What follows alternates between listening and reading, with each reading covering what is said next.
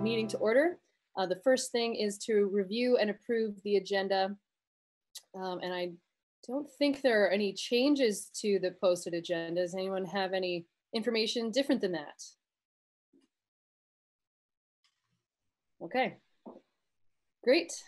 All right, so moving on to general business and appearances. This is an opportunity for any member of the public to comment on any topic that is otherwise not on our agenda. And if you would try to keep your comments to about 2 minutes, that would be great. Also say your name and where you're from. So I'm gonna look at Cameron here and see if anyone is raising their hand or otherwise indicating they'd like to speak. So if you would like to speak, you can either unmute yourself and start talking because we don't really have a queue right now, or you can use your raised hand or a reaction emoji, and I will find you and call on you. Oh, Bill. Bill. Just quickly, I know we're going to have a formal conversation with our legislative delegation, and we will welcome them all as that, but I thought it would be fun to welcome 2 former mayors to our meeting tonight. Oh, you beat me to it. They're coming to Mayor Hooper. Yay. It's delightful to have you. All right. Anyone else? Jack. Jack, I think you are muted.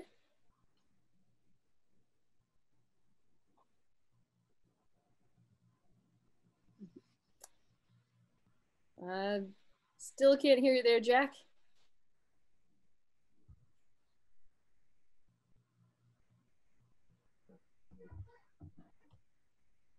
I'm gonna assume that we should probably move on, unless Jack, you can jump in later with whatever comment you want to make. He just said he has to. He texted me. He has to call, and he thinks he's having some trouble there. Oh, okay, great. Is his mic turned up? Okay, well, whatever he needs to do. He's working on it. He'll try. Okay. All right, so anyone else? Nope. Okay. All right, so moving on. So we are on to the consent agenda for today. Is there a motion regarding the consent agenda? I'll make a motion to accept the consent agenda. I'll second it. Okay, further discussion? All in favor, please say aye. Aye. Aye. And opposed? Okay, so the consent agenda passes. And so now we are up to welcoming our legislative delegation. So thank you each for joining us here. I know your names are displayed here, but I wonder if we could take just a second to have you each introduce yourselves, and then I'm going to turn things over to our committee, our legislative committee, and let them take it away. But if we can start with some introductions, that would be great. Maybe I'm just going to call on folks in the order that you all appear on my screen. So I apologize if that's not the same order that it shows up for you. So I guess we'll start with Senator Ann Cummings. You're on. Yeah. Been out of practice. It's been a whole week since I've been on Zoom.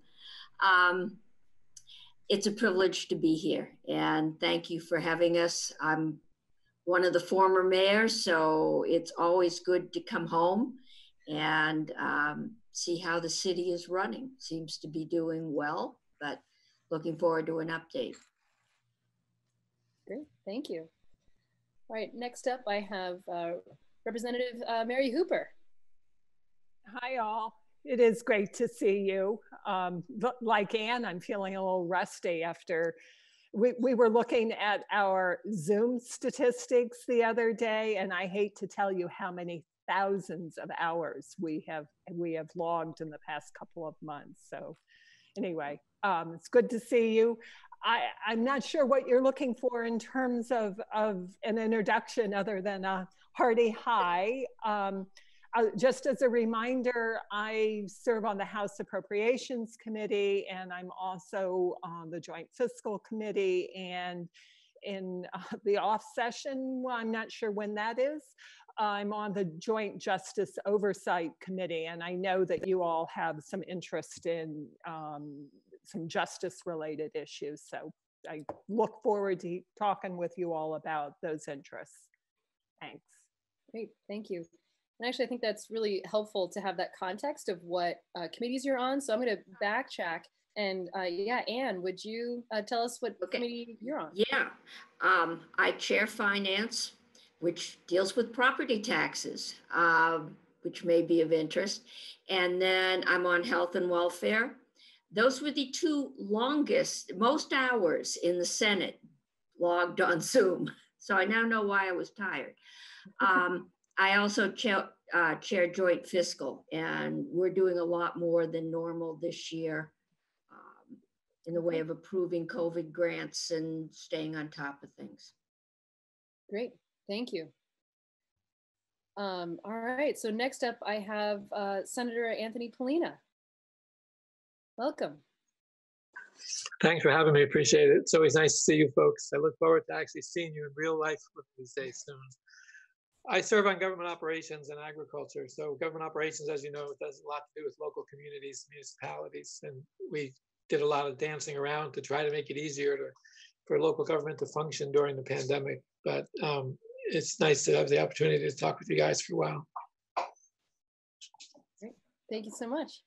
And so next I have Senator Andy Perchlik. Hi, thanks for having us here.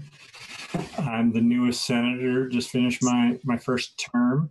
I was served on transportation, and we can talk about some transportation projects in the city. And then also I'm on education. I have to say that it's pretty good for Montpelier to have two former mayors, Montpelierites, on the Joint Fiscal Committee. It's almost as good as Danville having each chair of the Appropriations Committee, but that's so Montpelier will now have its They've got an even tighter connection than our former mayors. Great. Thank you. Well, thank you, and thanks again all for being here. I'm going to turn it over to either Connor or Lauren or I forget who else is. Dan, yes. So yeah, take it away.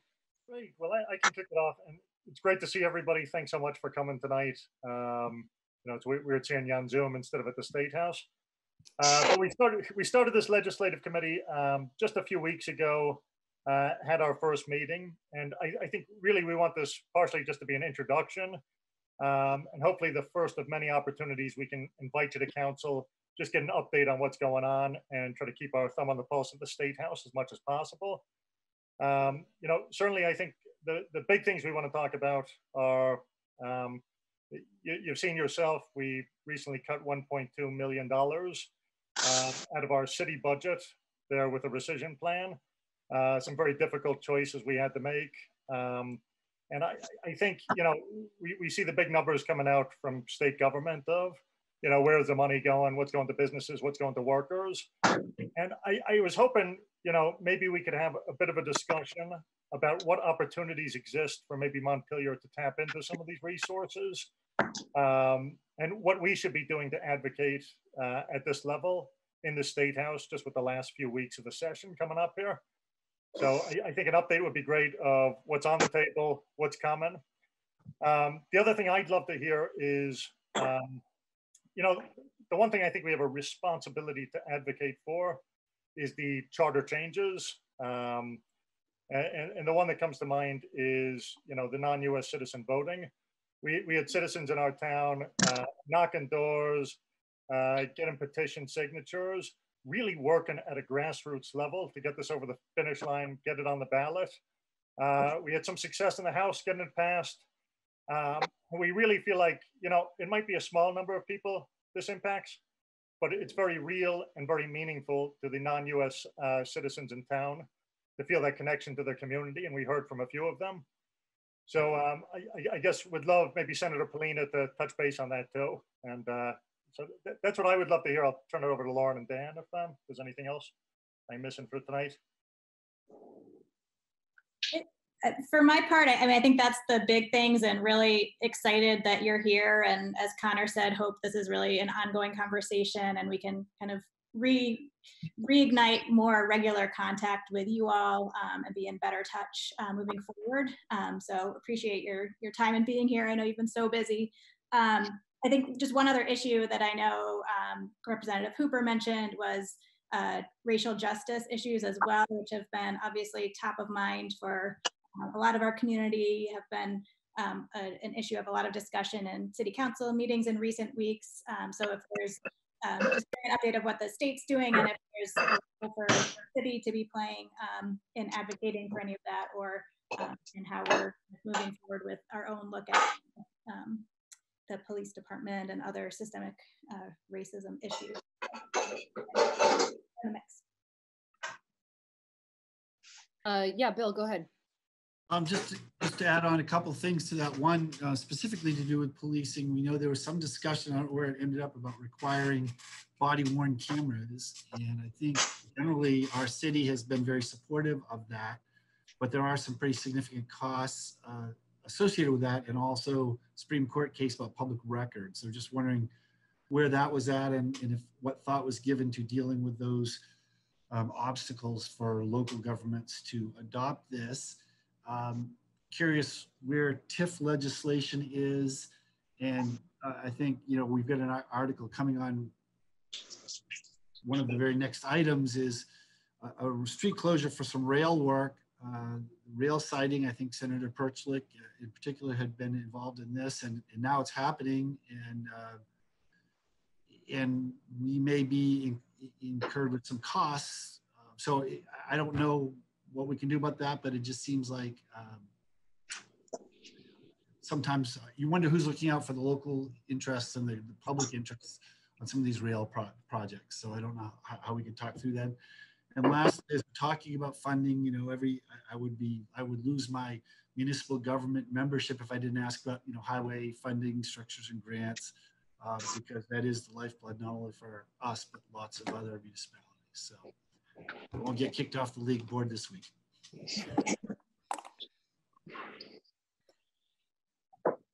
Before we jump into responses, Dan, did you want to add anything from the committee? You know, the only other thing I would add is, you know, and I'm sure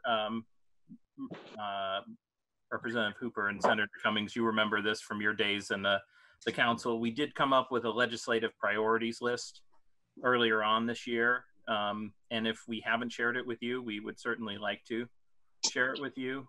It does sort of encapsulate a lot of what we've discussed between the four of us, as well as sort of the overall points that the city has as far as its legislative priorities. No big surprises. You know, funding, I think, can't be emphasized given the sort of circumstances of where we are in the city, and the need, you know, as we face these budget shortfalls based on lost revenue and increased needs in some respects. But I won't belabor any other points, but I will echo the gratitude for the four of you coming tonight. It's really great to have an opportunity to connect with you as our representatives, and I think it's a great start to continuing this relationship. So thank you all for coming. Great. So, and we can start with anyone who would like to jump in with a response or thoughts. Anthony, go ahead. Yeah, I guess I'll go back to what Colin said, because it's an issue that the non-citizen voting issue, charter change, was for me a major disappointment. It was really hard to like see the Senate hesitate to do that. I mean, it's on government operations, we get charter changes all the time. And generally the feeling has been amongst the members of the committee that if a community decides to do something, who are we to tell them not to do it? You know, they've voted on it, they've discussed it, they have meetings on it. Who are we to tell them they can't do charter changes? So they're almost a given that they're going to pass. This one just really got stuck in the Senate. We discussed it numerous times. We actually discussed it informally and formally. We talked about it at 2 different caucuses, went back, had a lot of back and forth about it. There were members of the Senate who felt that, I think what it came down to was that they felt that voting was a privilege that you get when you become a citizen, and you shouldn't be giving it away to people who are not citizens. It was just, I mean, I don't want to go on about it. It was just really frustrating, but we did vote counting on it a couple of times. I asked everybody how they were going to vote on it. We were a couple of votes short. We talked about it at another caucus a couple of days later, and did the vote count again, and it just wasn't going to pass. We always turned out to be 2 or 3 votes short of passing it on the floor of the Senate. So rather than bring it up and have it be killed in the Senate floor, we never really voted it out of the committee. It was really, I was definitely disappointed. And as an aside to that, what it makes me think, and I think it's something that you folks are also thinking about, which is, more home rule or local control for communities. We did actually pass a bill, it might be S-106, I forget the number, but it set up a pilot program where 10 municipalities would be given the ability to do more of their own decision-making, for lack of a better way of putting it. There were still hoops to jump through, but it would allow you to make decisions without coming to the legislature all the time for charter changes. And that bill passed the Senate, and it had strong support in the Senate, pretty strong support, certainly strong support on the Government Operations Committee, but it is now stuck in the House Government Operations Committee. They're hesitant to move it forward. So it's just interesting how these things, how you split these hairs. I mean, on the one hand, the House Government Operations Committee said yes to non-citizen voting, but no to giving local communities more power, and the Senate did the opposite. So I just wanted to mention that there is this bill out there, which is still in the House, which would allow communities to make more decisions without coming through the legislature as often as they do now. Connor. Yeah, Anthony, that bill would be great if we got that over the finish line, I think. That would give us a lot of flexibility. Is there still an opportunity? Would it make sense for us as a council to send a letter to Jeanette White there to ask for a vote on this, and in the next few weeks actually pressure, if it's just 2 or 3 votes with the Senate, to try to get a vote on this? You're talking about the non-citizen voting. I mean, I don't know what to say. I mean, it's 6 of one, half a dozen the other. I think if you are inspired to write a letter to the committee and asking it to bring it to the floor, I'd say, sure, go for it. I think it's a long shot because the leadership, certain members of the leadership don't want to bring it, don't want it to come up on the floor. So it depends on how you want to spend your energy. I mean, I was prepared to present it on the floor. I thought we were pretty close, but close doesn't necessarily mean you win. So I don't want to discourage you from writing a letter or making a statement, but I guess I'm just saying realistically, I don't know if it would make a difference, to be quite honest. You may want to think about that strategically. I think it's worse to have something voted down than to just be left right on the wall and picked up again next year. Right, which is why we never brought it to a floor vote, because we thought we would lose. And once you lose the floor vote, it makes it harder to bring it up again later. Andy, did you want to jump into that? I was going to say the same thing that okay. Mary Great. just said. Yeah. Great. Dan. Well, I just say I think this is where building a better relationship with you as the legislative delegation, because certainly if there's anything we can do to move the needle with members, to have conversations with them. I know on this particular bill, I actually gave testimony in part because an early issue about constitutionality. Right. And Peter Teachout and I were able to testify about, the constitutional qualifications and why this didn't offend the Vermont Constitution. So if there is, especially something like this where there is something, we would certainly welcome the opportunity to make the case for these type of things, even if it's, obviously as a city, we can't expend money on it, but we're certainly here and available to have conversations with people. And I think it's a great thing that we could do, given the strong relationship that, we have with all of you, to be able to have some of those conversations with other members who may not be fully on board. Yeah, we heard good testimony, and also there were some citizens of Montpelier who came in and talked to us and made a strong case. We also talked to, I forget a community in Maryland, I forget which one it was, but who have done it for a while, and they voiced no problems with it. So we had what we needed in a sense. What we didn't have was the commitment from enough senators. We had enough information, I think, and I think you guys did a good job of coming in and making the case. But there were just some people who just really got stuck. They weren't going to move. So you all asked a couple other questions that maybe I can just tick off. On the highway funding, we put in 100% funding for local highway budgets in the Q1 bill, knowing that that money needed to get out the door. So rather than doing it in, a quarter and a quarter and a quarter, we pushed it all out for you. On the body camera question, and Anthony, maybe you know this better, but I'm pretty sure that the only issue with body cameras was for the state police, and we did not make them, everybody's nodding on that. Right. So that's not an issue. We didn't push that burden back down on you. There was some money that we also put in the Q1 budget for community justice centers. And I'm expecting, because Montpelier CJC runs transitional housing, helps with transitional housing. I think you'll see, the way it was set up, you should see an extra about $22,000 for that, as well as $250,000 divided 14 ways, just to help with some 18 ways being the number of CJCs in the state. So 18 divided into 250 for kind of what we called COVID-related issues. So I tried to figure out how to push some money down in that way. And we also did, and I think this was in the supplemental budget adjustment, $600,000 for community-based programs like diversion and CJCs.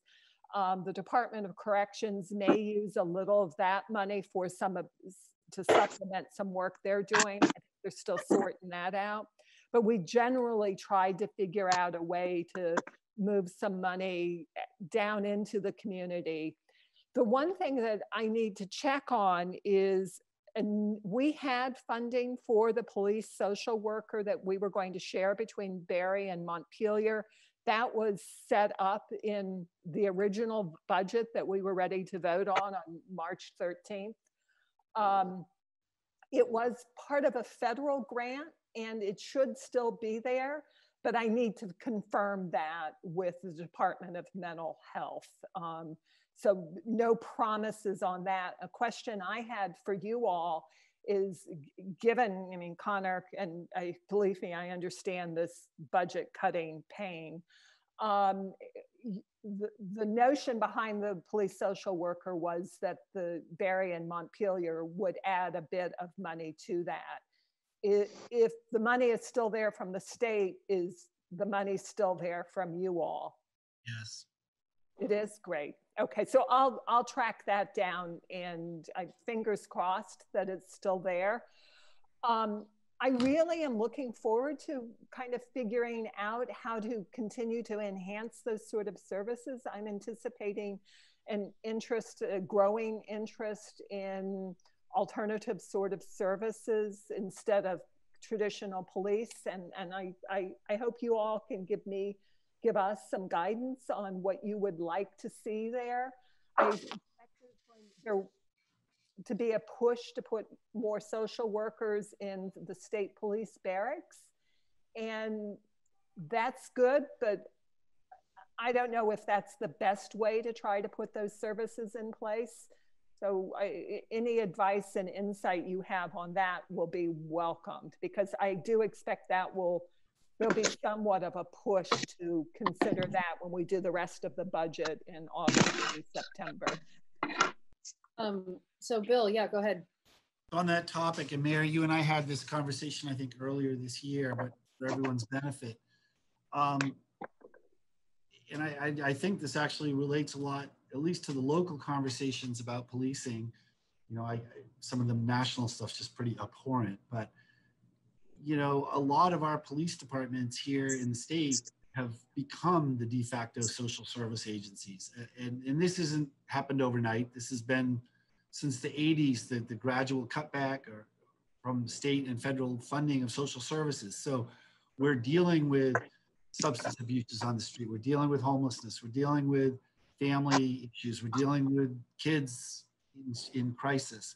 So, you know, whatever can be done to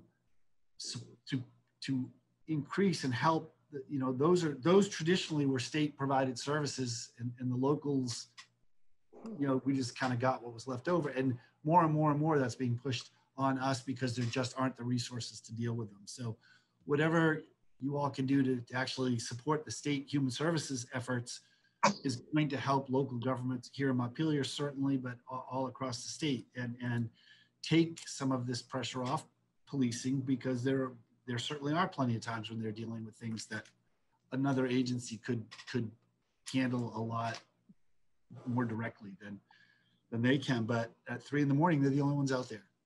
And so that's who's getting the call if someone's flipping out, or someone's abusing someone, or someone's intoxicated, or whatever. That's who's handling it. And then they're trying to get them into the social service network. And yes, can our social worker help? Absolutely. But you know, we're still, it's a pebble in an ocean.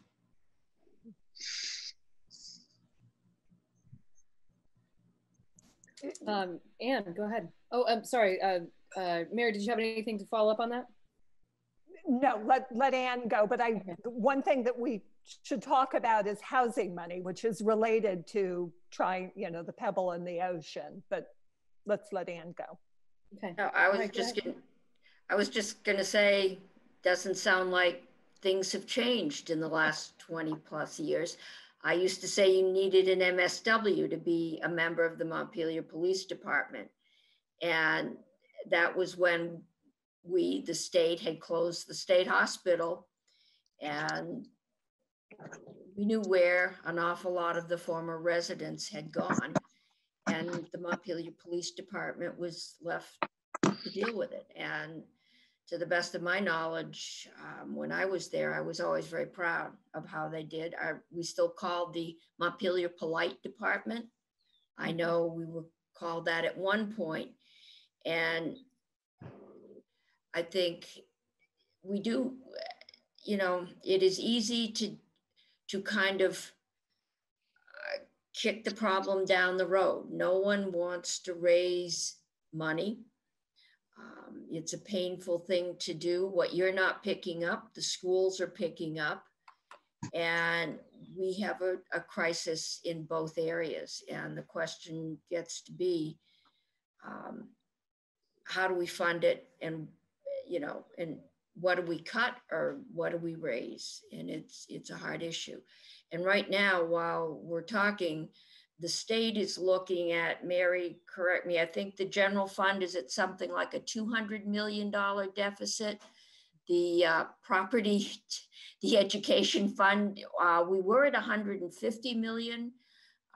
Looks like people ran out and bought big appliances online with their bonuses. So we're down to just 100 million, but that's somewhere between a 10 and a 12 cent property tax increase to cover. We know we can't do that. We know people can't handle that.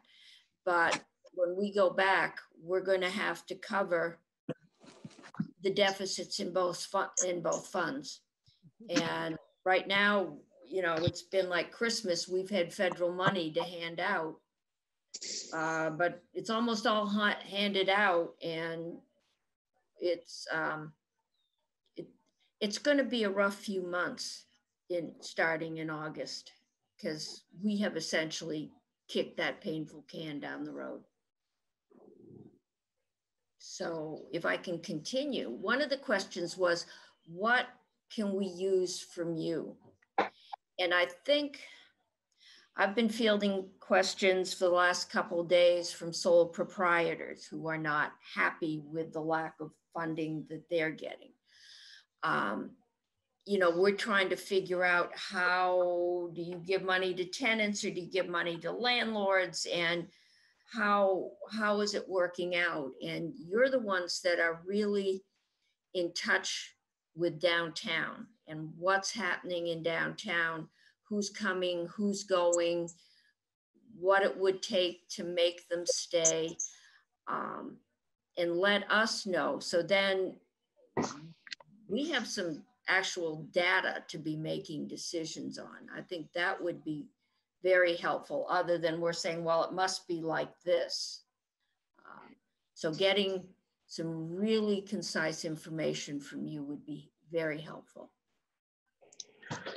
So before we keep going, I'm just keeping track of comments that you all, or questions that you all have brought to us. So, so Mary, just thinking about your question about social worker embedded in a police department and potentially in with state police, I guess I would just say on that point, I mean, we're still learning. We think this is going to be a value add to the community, and I think that it makes sense for us anyway. I think we'll probably check in about that in another year after we've had some experience with that. But and you're probably aware of this, but just in case you know, anyone out there is not, we also did hire a street outreach person to work specifically with our homeless population, and so that that's also new this fiscal year, and I think is have some again, some real value, and it'll be interesting to see what kind of impact both of those positions make. So something to follow up about in the future. And then coming back to your question, Anne, about having specific data about how's who still is in trouble and whose needs are not being met. You know, it makes me want to connect you with the Montpelier Lives recovery coordinator, Jean, is it Kistner, something like that, who would be able to, I think, provide some specific data. We met with the downtown development people. Sure. Development maybe 2 weeks ago. Yeah. Okay. Not quite the same. Yeah. Sorry, go ahead, Bill. No. Yeah, so it's a different entity, and there's, I think they may be tracking similar things, but it'd be good to get both perspectives. I think the recovery coordinators, that role is really intended to help connect businesses with all the resources that are out there, and so presumably any business that is still struggling to you know, make it all work is hopefully going to be in touch with that that person. So Jay, did you have a comment? Yeah, I'll just throw in there, and just so you know, Montpelier Live actually put out a survey this morning to all their member businesses, downtown and otherwise, looking for specific data. You know, what grants have you gotten? What loans have you gotten? How many employees do you have? Are you breaking even? When do you expect to break even? So like, it's a very data-driven survey. So it just went out, I don't know, probably 9 o'clock this morning. So I think that, so I can connect you with Dan Groberg. I think they're putting together a lot of those specific, those data points to help, you know, guide some of these bigger decisions. That would be very helpful to get a copy of once it's done. Yeah, well, I'll be sure to connect you. Thank you. Super. Other thoughts from folks? Let's go Senator Polina and then Warren. Yeah, just to jump around a little bit, I want to go back to the police thing just for a minute, because there's another angle that we've been looking at it from as well, where we've added members to the Law Enforcement Training Council group to try to create more diversity and change some of the operations of the Law Enforcement Training Council, so that our officers who come out of the council, come out of the training program, are better equipped to deal with some of the social issues. We're talking about adding members who represent the Human Rights Commission, organizations such as that, the Racial Equity Director, to the Law Enforcement Training Council Board, but also to encourage them to come up with a program that would require prospective police officers to actually do internships and work with the mental health agency or some other street agency before they become police officers, so that they get that, there's that, you know, that way of experiencing what's going on the streets as well. So I think that's just something to keep in mind. There also, I think we put in there, this was in a miscellaneous law enforcement bill, I think we put in there as well, requiring a group to come up with a way to cooperatively buy body cams so that they can reduce the cost for communities who are going to use them. So that's another thing. The other thing I want to mention, and I'm not sure where this is going to come from, where you're going to go to get this, but we did allocate $13 million for municipalities to try to recoup some of the money that was lost due to COVID-19. So I'm not sure exactly what that will cover, but there's $13 million there that is going to go to local communities, municipalities. I'm not sure yet where it's, you know, what agency it's going to come from and what the guidelines are going to be, but that's something to keep in mind as well. $13 million, we had allocated it, then it got cut back in the House. We were able to put the money back in again in the Senate. So that's something to keep an eye on. So, and that specifically could potentially be used for lost revenue. I mean, that's something that, no, okay. That's kind of what I had. I know, that's a stickler and all this stuff. stuff. Okay. Yeah. Just thought I'd clarify that. Go ahead. They're not making it easy. Yeah. That's the feds. Nice try, Mayor. What you should always be trying to do. If you can make an argument that you that it's covering business disruption, sometimes you can back into it. And that's also part of the reason the money for the local governments was structured the way it was, is because it was being organized in a way that you could take advantage of it, that the feds wouldn't make you pay it back. That's our big fear, is being forced to pay this money back. So they're giving you money, but they're making it hard to spend the money. Yeah, it's very frustrating. So, Mary, if it's not for deficit, what's it for? Do you have some? I guess I didn't hear clearly what you said you could spend it on. Business disruption, and so I've not heard that phrase used around local government, but certainly all of the economic recovery monies have been framed as business disruption.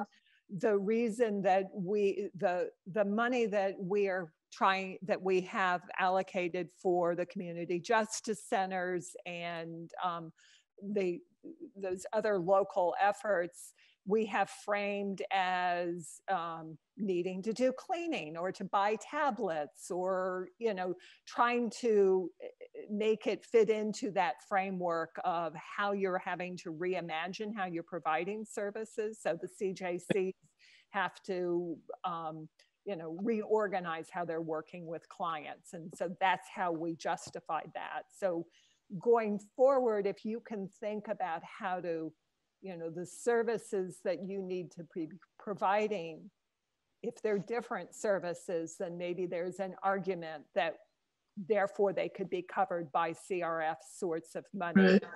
Right. There's 140 million that we left on the table in anticipation of different guidelines or needing or different needs. The best part of the world would be if the feds would send us another pot of money. If they do, it will happen really rapidly. So if you, I mean, and none of us know what the guidelines are going to be or the limitations. So we all need to be really ready to kind of think creatively and smartly. Yeah, an example of something that would not be approved. I talked with the Barry City Council, and they were looking at the money they've lost because they could not rent out the BOR building and, you know, other lost revenue that they were trying to recoup, and they were pretty much told that that would not be appropriate. That's a helpful analogy. Thank you. or comparison. Lauren, I know you've been waiting here a little bit, and then Andy. Yeah, I was just hoping to hear a little bit more about, we've touched on homelessness a couple times, but I know that some really kind of creative and impressive work happened to house people, and would just love an update on kind of where things stand and what you see coming up. And, you know, the city has been allocated money for homelessness services, or the street outreach worker that Anne mentioned, and some other kind of flexible dollars. So just getting a sense of what the city's role might be and what the state is doing right now would be really helpful. So I can jump in on that maybe. Yeah. So we, the total housing package was about $83 million. 23 million went to the Vermont Housing Conservation Board and that was their estimate of what they would be able to push out the door and have expended by December 30th, which is the deadline.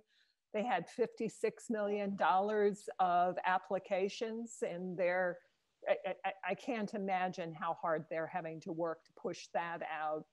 There is, I'm not remembering the dollar amount, but a good deal of money to help with rental assistance and, you know, kind of doing first and last for people, or covering some rental loss.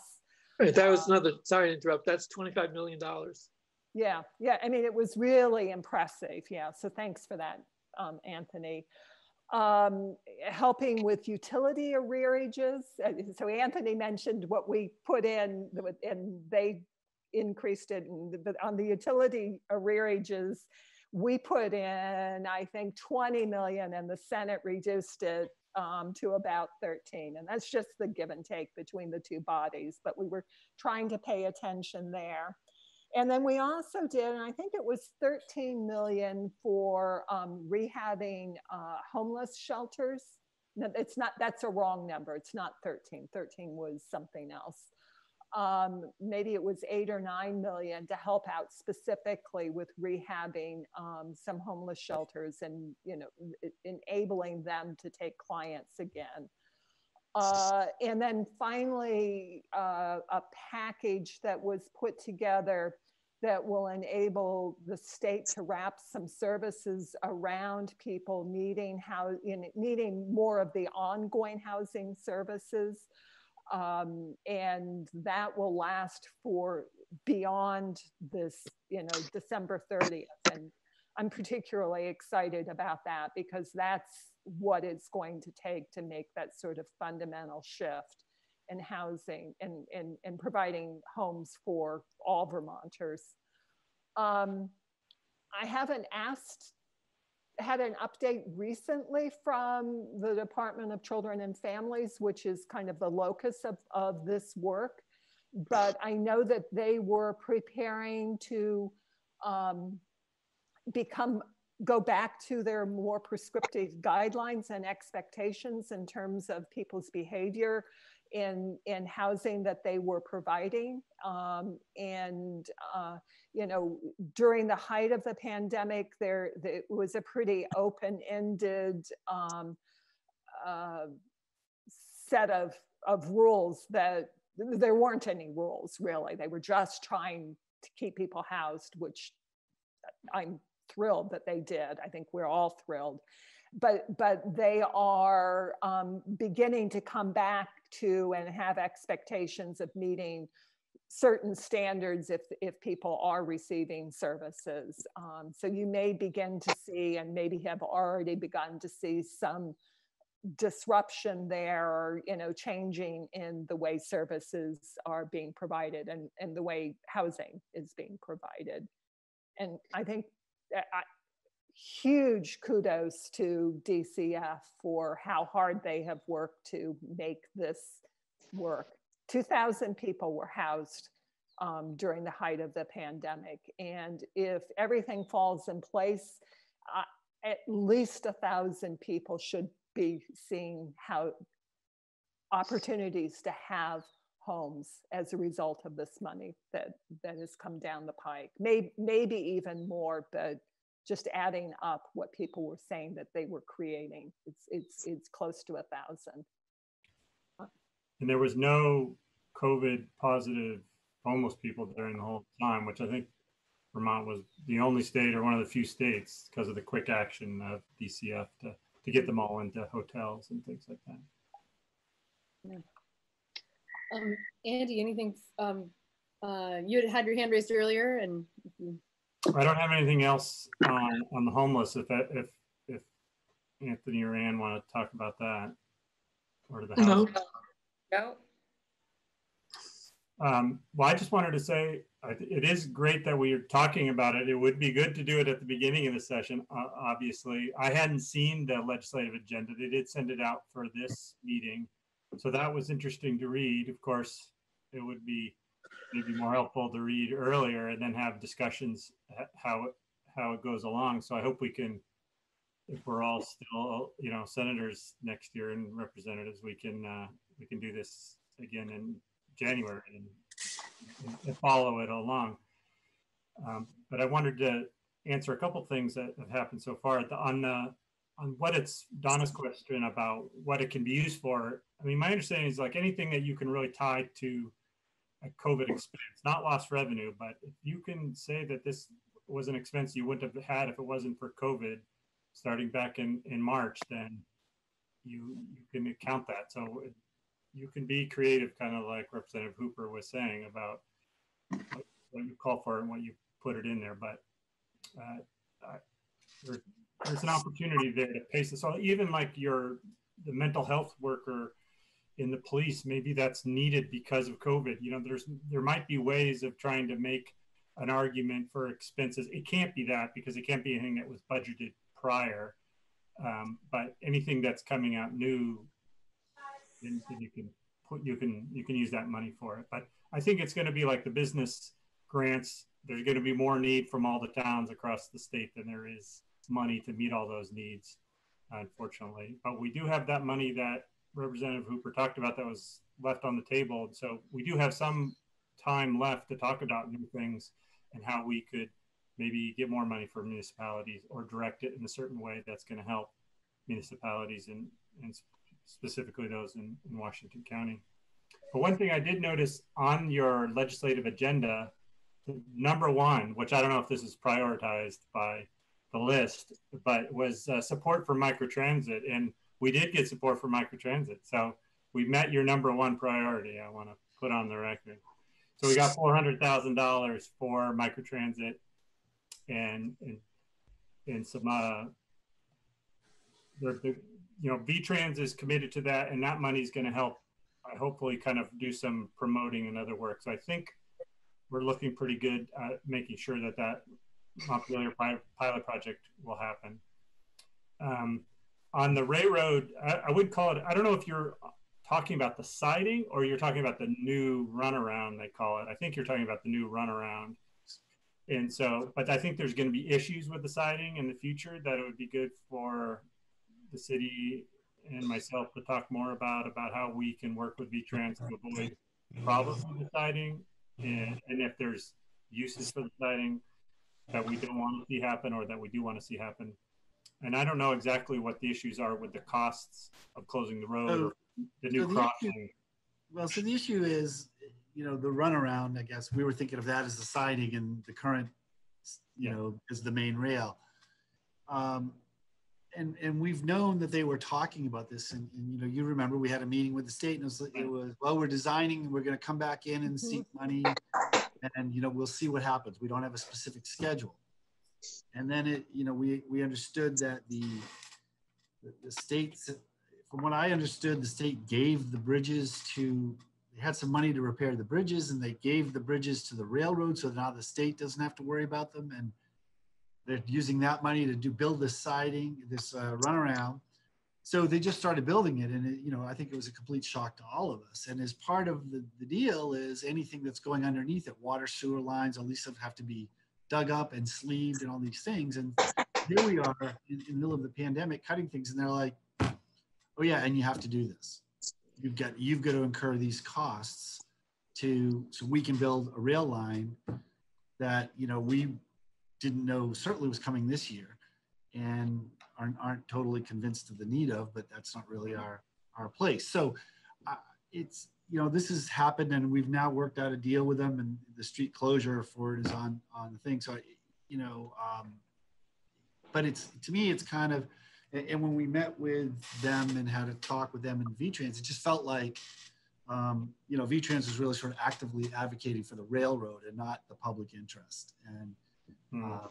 And so the question is, how do these things happen without oversight? And what role is there, if any? I mean, I realize the rail has a lot of flexibility and they provide a lot of great services. You know, we're not anti-rail, but it certainly impacts, you know, Sabins pasture development, potential, you know, all those kinds of things. So my suspicion is that they, because of that meeting, because we were starting asking questions about it, that given the opportunity, they just started building it. So to avoid that, frankly.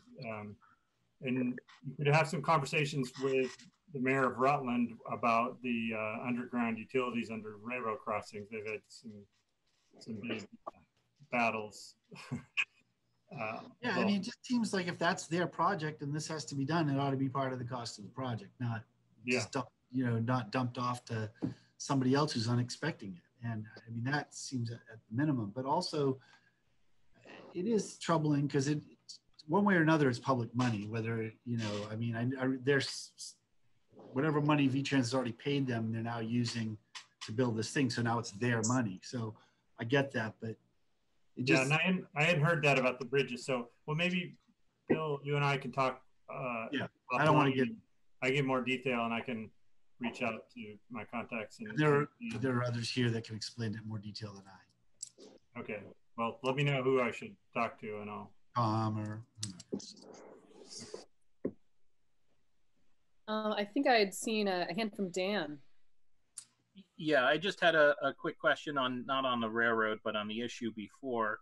You know, when we talk about the funding or monies that are available, you know, how open is the legislature going to be when you reconvene to, if a municipality has a special project that clearly fits in to the COVID related, if we want to bring, you know, sort of an individual project as opposed to the block funding that has been given so far, you know, so just as a stalking horse for this conversation, you know, we've faced as an issue a reduction in public restrooms downtown Montpelier.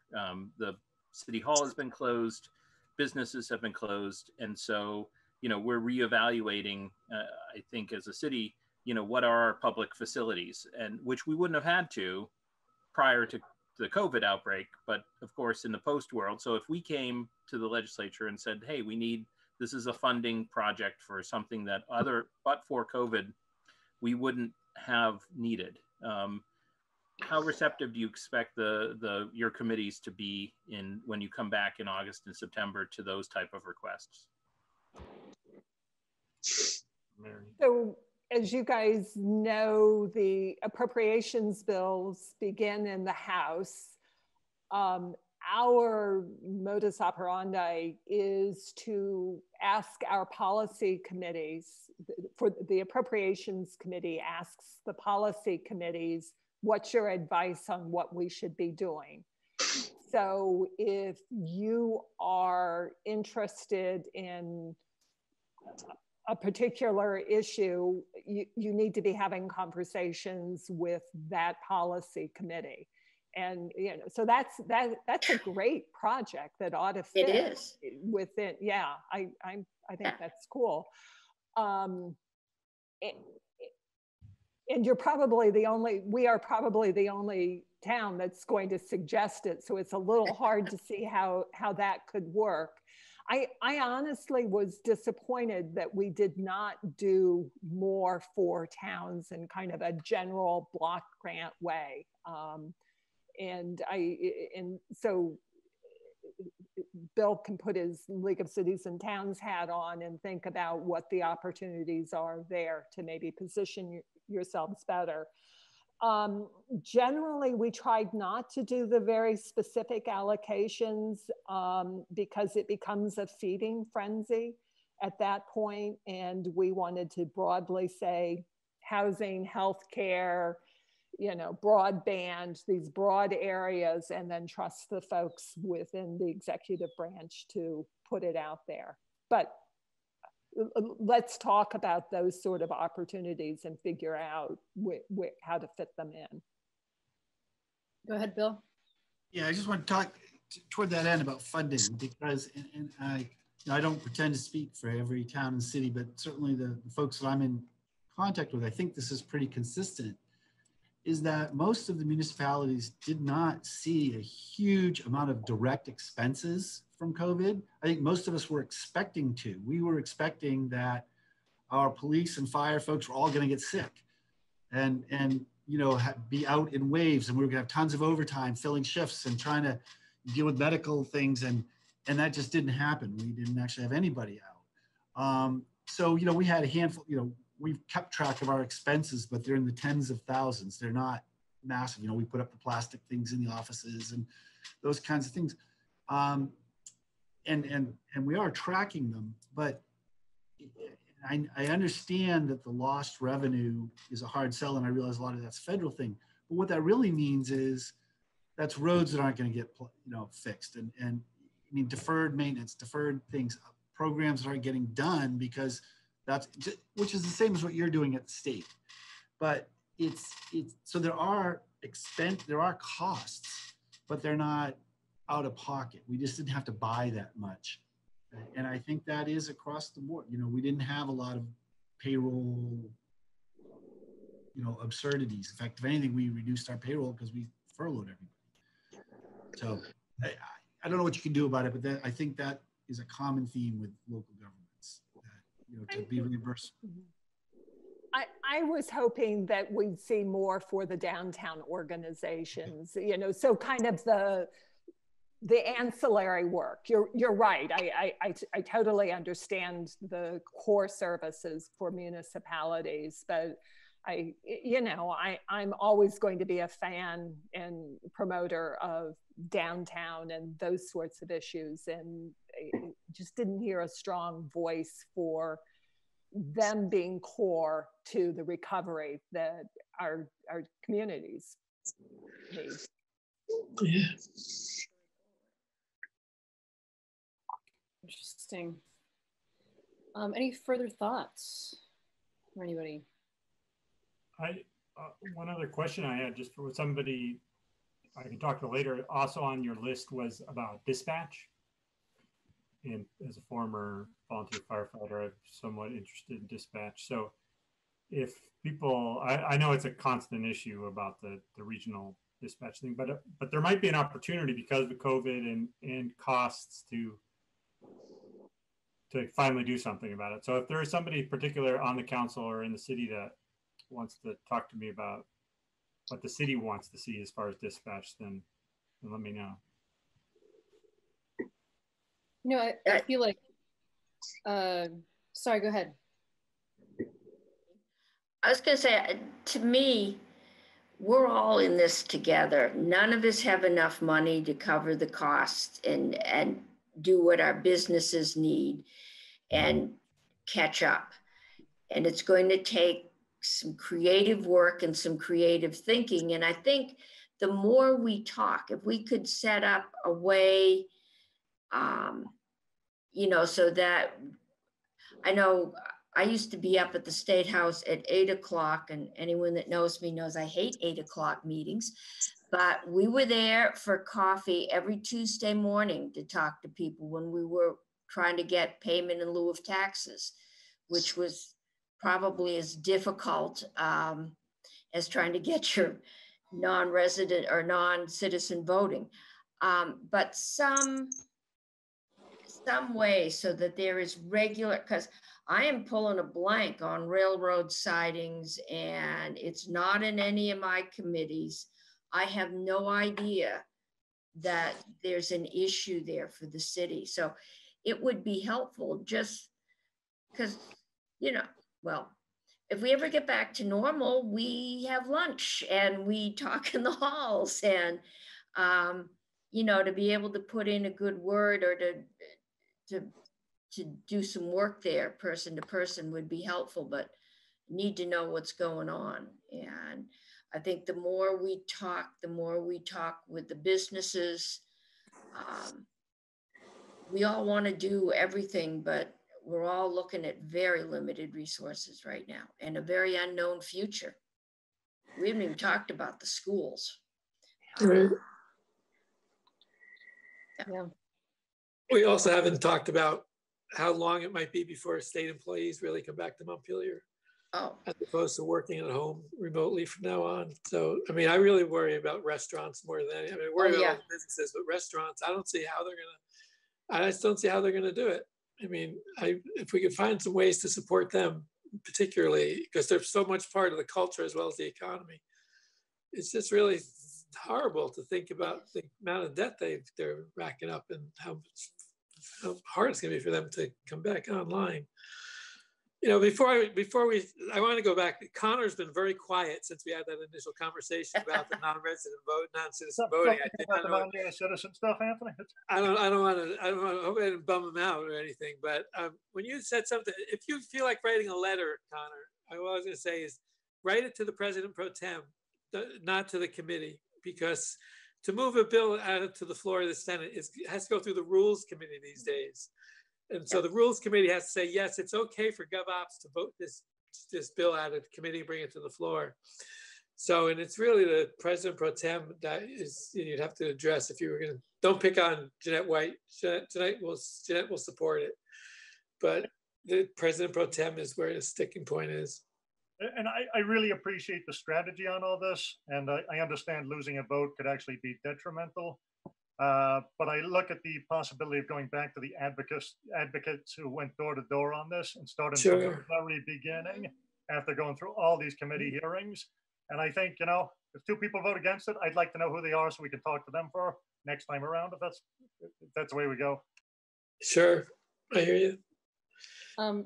Just getting back to Senator Pritchlick's question about dispatch, Donna, can I nominate you here just as the person who'd be a good connection to talk about dispatch?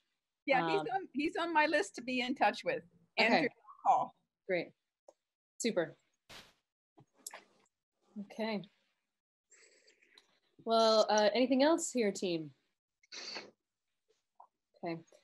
Well, thank you again all for taking the time. Oh, sorry, Bill, did you want to say something? No, I just wanted, I don't want to beat a dead horse or get too into the weeds, and I really appreciated Senator Polina mentioning that there was a thought of sort of groups going in together to purchase body cams, you know, to get some savings.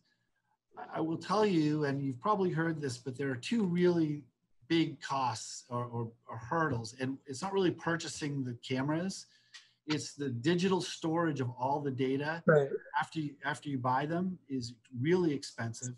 And now, and of course, everyone, you know, we're all in favor of public transparency and access to public records. But if you're familiar with the case in Burlington where, you know, somebody asked for a full 8-hour shift of video from a police officer, which then required a supervisor to watch the full 8 hours to figure out if they were active investigations, if they were juveniles, if they, you know, things that needed to be redacted. And Burlington sought to bill for that time, and the Supreme Court said that's not billable under the way the public records law is currently written. And so frankly, that put a stop to body cameras in Vermont from local police departments because of that cost and the sense that, you know, people could just want I want every officer's shift because I want to put it on YouTube, and the cost of processing that and looking at that. So you know, whether that can be addressed in the public records law or somehow, but those are the funding costs that we're most afraid of. I think the cost of purchasing the cameras is fine, and the philosophy behind them and the policies, we're in 100% agreement. So those are not insignificant hurdles for local departments. And if the state is going to mandate body cameras for all police departments, those are going to be huge issues and costs for local governments, which we may not be prepared for across the board. Yeah, no, you're right. That has come up. We are thinking about that. We don't have the answer yet, but the cost of the digitization and how long it has to be stored, all that kind of stuff is on the list of things that we're trying to figure out. Appreciate it. Just to be clear, S219 doesn't mandate the city get body cameras. It's only At one point that was being talked about. Yeah. It's only state police that'll have them now. Well, and anticipating that it may just be a matter of time before it is, Sure. or even that there are. These are the things that I'm sure you all are already considering some of these things for the state police as you wade through that. But certainly those are the things that we're thinking about. Right, Jack. because it's a good practice. We'd like to do it. Yeah. Jack, you are muted. Even though his thing doesn't show muted. Yeah.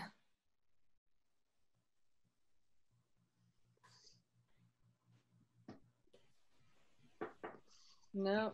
Some with your microphone.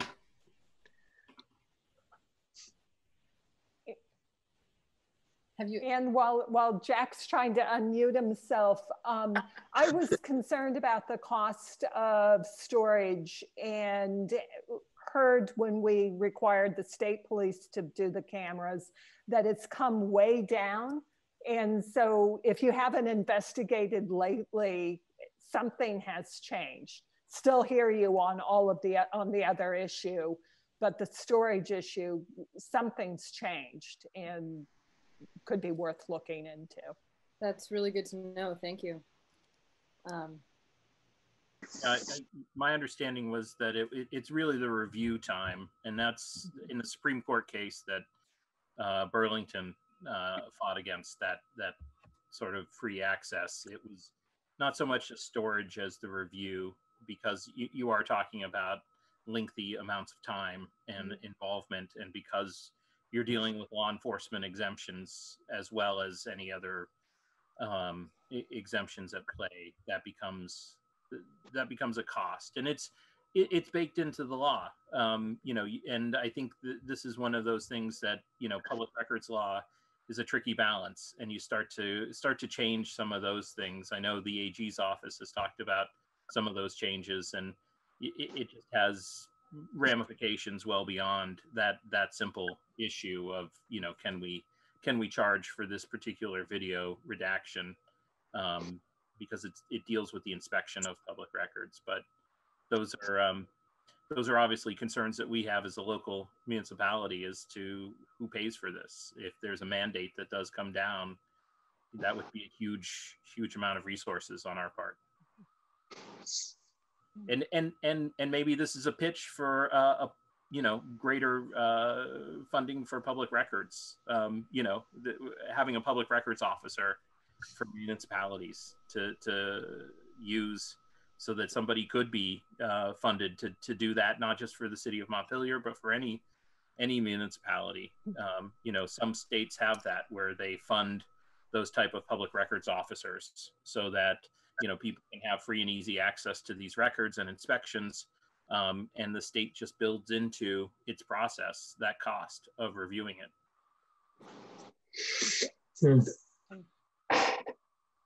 Donna, go ahead. Oh, and then Connor. I mean, I don't know how you have the state requirement. You said you are requiring the state police, but yet have you dealt with these issues with the state police as far as their cost and their time for public records? And for me, one of the other issues is, once you give it to somebody as a public record, do you really want all that on YouTube? So I feel like there's a privacy issue on both sides that we have just not dealt with. I think that really has to be dealt with before we start putting more body cameras on people. Yep. Yeah, that's a great question. Go ahead, Connor. Jack was just asking if Cameron could unmute the phone number 734-3851. That might be the culprit.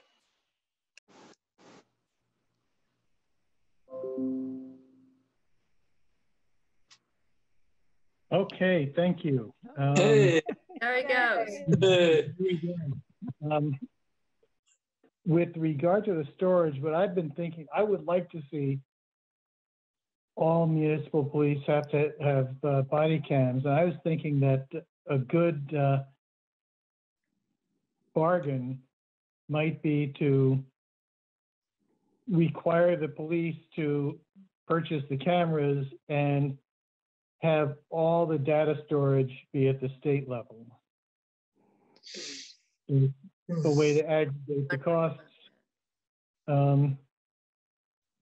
Just an idea to think about. Yep.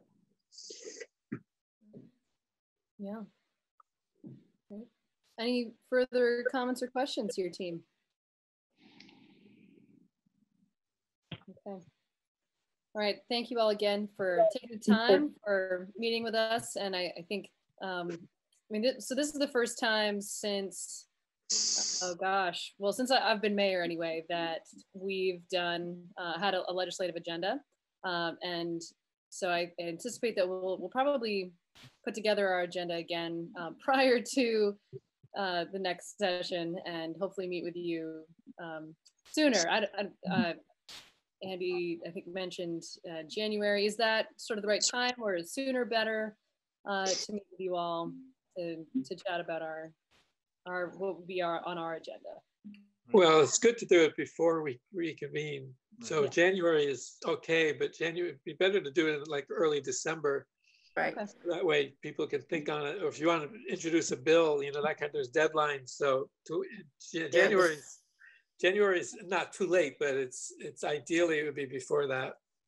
The Senate deadline hits in November on a lot of years. So, but it really, you know, other than giving us an agenda, just talking with us and helping us to understand the issues, like, oh yeah, you've got to pay someone. And I'm sitting here thinking, well, if I call the police because there's somebody in my backyard that shouldn't be there, I don't know if I want myself in my nightgown at 2 o'clock in the morning on YouTube.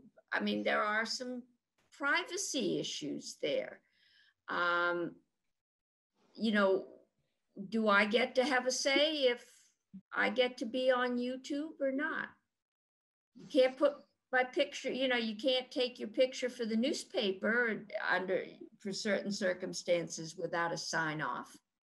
So it's an interesting one, and we haven't caught up with technology. No. Yeah. Yeah. So, well, that's a good call. I learned a lot tonight. Fair enough. Am I being heard? Oh, Alice. Hi. Hi. Would you like to? It sounded as if you were about to secure the meeting. I came in because I did want to comment on something that was posted related to John Clark. And we have not yet taken up that oh, topic. Wonderful. Oh, thank you so much. I didn't want to have this happen and you go away and I not have an opportunity. So I'm going to mute myself again. Let me know. Okay, super. Okay. Great. Well, thank you all. And I hear you about having just more informal conversations, particularly as the next session approaches. So thanks again for your time, and thanks for all your hard work. The local level stuff is so important. Thanks for all the time you put in at the legislature. It's really, you know, this year in particular. Not an easy time to be a policymaker these days. Yeah. It's pretty bizarre. But Vermont is one of the few that has figured out how to do it. And I believe we were the first. Yep. So, yeah.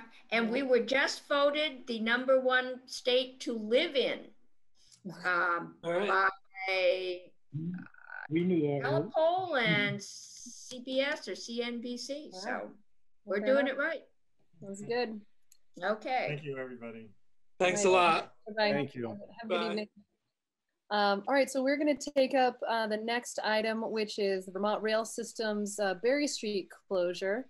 And to that, I think I'm going to turn it over to Bill probably to explain this. I know we were sort of just talking about it a little bit, but a little bit.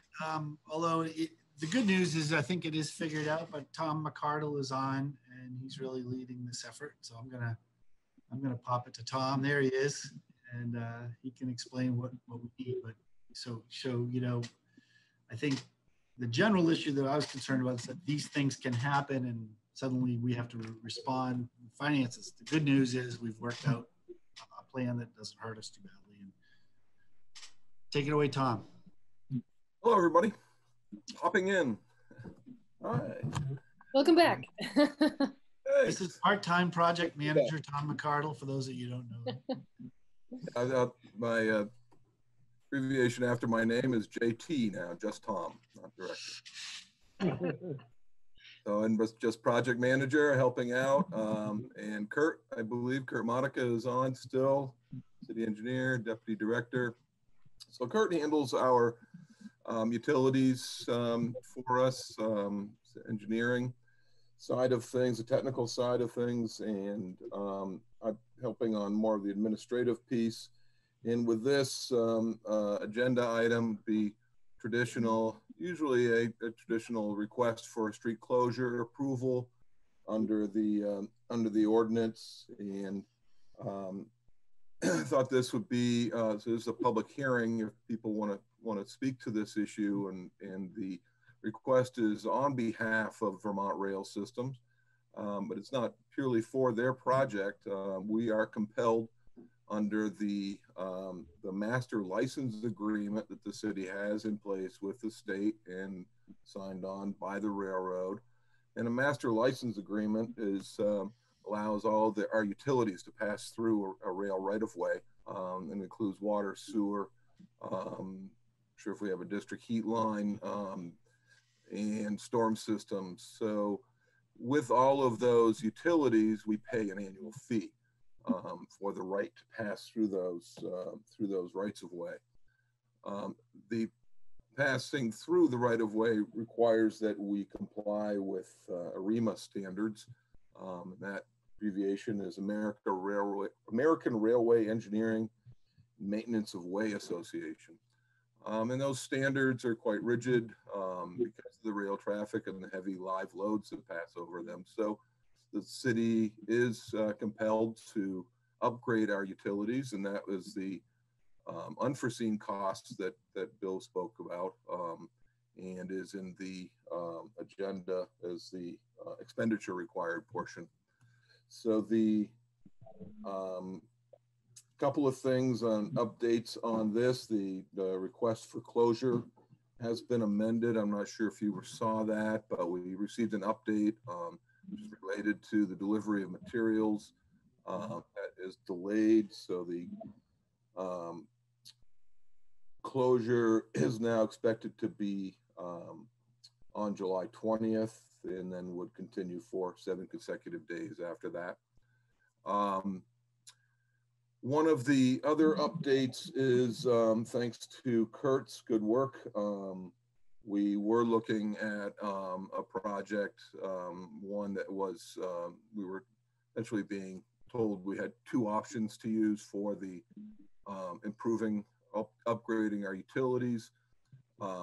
Typically, we would put our utility work out to bid, receive competitive pricing. Kurt was able to scurry around and get another price, so we have a significantly less cost, hoping that will be less than 100,000, but nonetheless, it's a project that we weren't anticipating. These are water sewer utility funds, the enterprise funds. You know, we have a 50-year plan to bring our water and sewer systems up to snuff, current standards, the water supply rules, our aging infrastructures. So this is not really where we wanted to spend our money. I suspect most of you would agree with that. So you understand where we are with particularly our water systems, but also our sewers and our combined sewer overflow efforts. So this will take a hit to those funds, and that's probably the biggest issue, besides the lack of real staff time available to support this project. They're going full steam and have been since they showed up in, I think, March. So we're trying to catch up and keep up with them. And so I won't go on any further than to say that that project will go first do the utility work using our contractor, and then they'll complete it with putting the new tracks in, and then complete the connection right in front of Caledonia Spirits. And that will become the active rail for moving these heavy cars. Their contracts, we've told, is to move grout, the granite waste from Graniteville and elsewhere where they have it stored. The bridges are not structurally sound to support those heavy loads. And so that's the idea. I guess they'll use that. They'll call that Washington County Rail as the siding.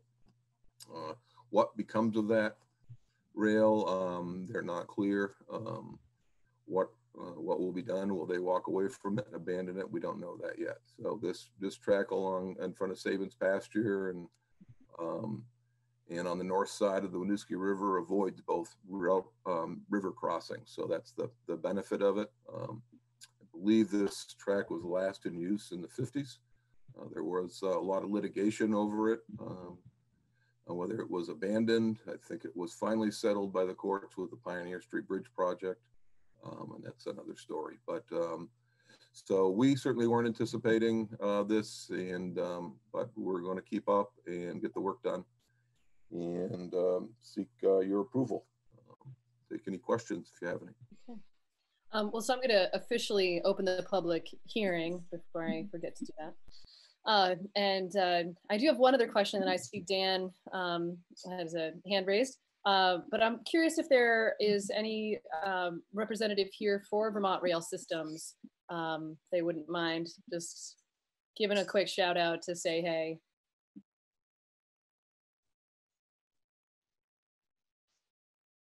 I'm not seeing anybody. I did send an invite to Rail, but I don't think they're going to be attending the meeting tonight. I'm gonna speak for Kurt here because he's texted me and said that he has wireless internet service and it's spotty. So he will cut out, and as you can tell, his voice wasn't real clear there. But I think what he said is that they were invited there. We're aware of this meeting, but chose not to attend or not able to attend. Okay, great, thank you. Dan, go ahead. So a couple of questions, Tom. One is this something where we have to follow their timeline? There's no ability for us to push back or extend times if we want to, maybe delay in some of this work for budget purposes? No, we did ask that question, and they are moving forward. To paraphrase them, but essentially don't need our approval to do what they're doing. And that's why I included the legal clause in there, the references. The unfortunate part of that is if we wanted to delay and budget for this, that we certainly have that option. We could defer bringing our utilities up to REMA standards, but it would be much more costly once the rail is active. We would have to jack and bore, and so there's a lot more effort to this. We are actually, and I should have pointed this out, Kurt probably was going to mention this, but we are actually only doing the sleeves and putting the lines in place. So I should back up. It probably will ultimately be that closer to the 150. We're putting the sleeves in and the utilities, but we're not actually connecting them right now. Because of the rush, we really, that would be a bigger project. We've got to shut down the water main, test it, do all that other work with it. So, so to answer your question, yes, we could delay it, but it would be a lot more money. Okay. And do it while the road is closed. It would be, it will go much quicker this way. So we thought if we're going to feel the pain, we'd feel the least amount of pain. Okay. And then I think you've partially answered my next question, which was, are we talking about, just in this Berry Street area? Are we just talking about electrical utilities and water and sewer? Or are there any other sort of structural issues that the city has to address, say like the culvert No, it's a good question. The culvert, the big culvert on Berry Street was replaced after Irene event, and the end of the culvert that passes through the railroad right of way was designed to meet rail standards. So that was, because it's in the right of way, that was a requirement. For our municipal utilities, we have two sewer lines. One is a gravity main and the other is a force main. And we also have a water main. The water main's probably the oldest of the utilities. The electrical is aerial. There is buried telephone, but I don't think the buried section of that passes through this this portion of the railroad line. From a bigger picture perspective, it's not that this work wasn't entirely not envisioned. We had included this area in the TIF projects as identified need to support future development. So we had planned, as Bill pointed out, the utility work would actually be funded through the TIF program. And when we come back, we're asking for 5 years before we actually have to occupy the new steel sleeves that we're putting in, to give us time to actually fund that to support the development, whatever that might be, Sabins or elsewhere in that area in the TIF district. And that's my last question, is that these utilities are for the areas along either side of Berry Street to serve them. Just that's correct. Yeah, there's a pump station just to describe it, if you know where the Berlin Veterinary Clinic is, right across the street. It's a little station. It's quite deep, but we can't carry all the wastewater from that section of Berry Street by gravity. So it actually has to flow back to that pump station and then is pumped back. That's why there's a gravity line under the railroad track and then a force main going the other direction. Those utilities will be, we will upgrade those through this rail project. Again, with our crystal ball, thinking what our future needs would be for development of that area. Donna. I just want to make sure I understood, Tom, that this money is coming from the utility fund. It's sort of being redirected to do this now instead of other things. Or versus. Yeah, there is a utility reserve fund. Looks like we lost Kurt, so I hope I get this right, Kurt. But the enterprise funds has a reserve for this type of work, utility work, and as I said, we had a 50-year plan. So we're expending some of those funds, like Clarendon Avenue and other utility work that we're doing. We have projects identified every year for foreseeable future. So we'll have to tap into that with the existing rates that we already have set Montpelier. It's not the general fund, it is the those enterprise funds that will pay for this. So we're doing projects out of order, so to speak. Okay, so Bill, would we be authorizing tonight to spend this, or this is just an information of, oh, this is how we're going to be spending it? We have to do it. So whether we authorize it or not, but I mean, essentially, the real thing you're doing is closing the street. I mean, you're authorizing the street closure for this work, but because of all the other implications, we felt it was important to brief you on everything. And to answer your question, more briefly, I mean, yes, this is money that we're spending on this now that we would have spent at some point, but we probably would have spent it on something else right now. Yeah, thank you. Great. Any further questions from council? Any comments from the public, since this is a public hearing? Yes, I see a hand from Charlie. Go ahead. You're going to want to unmute yourself, though.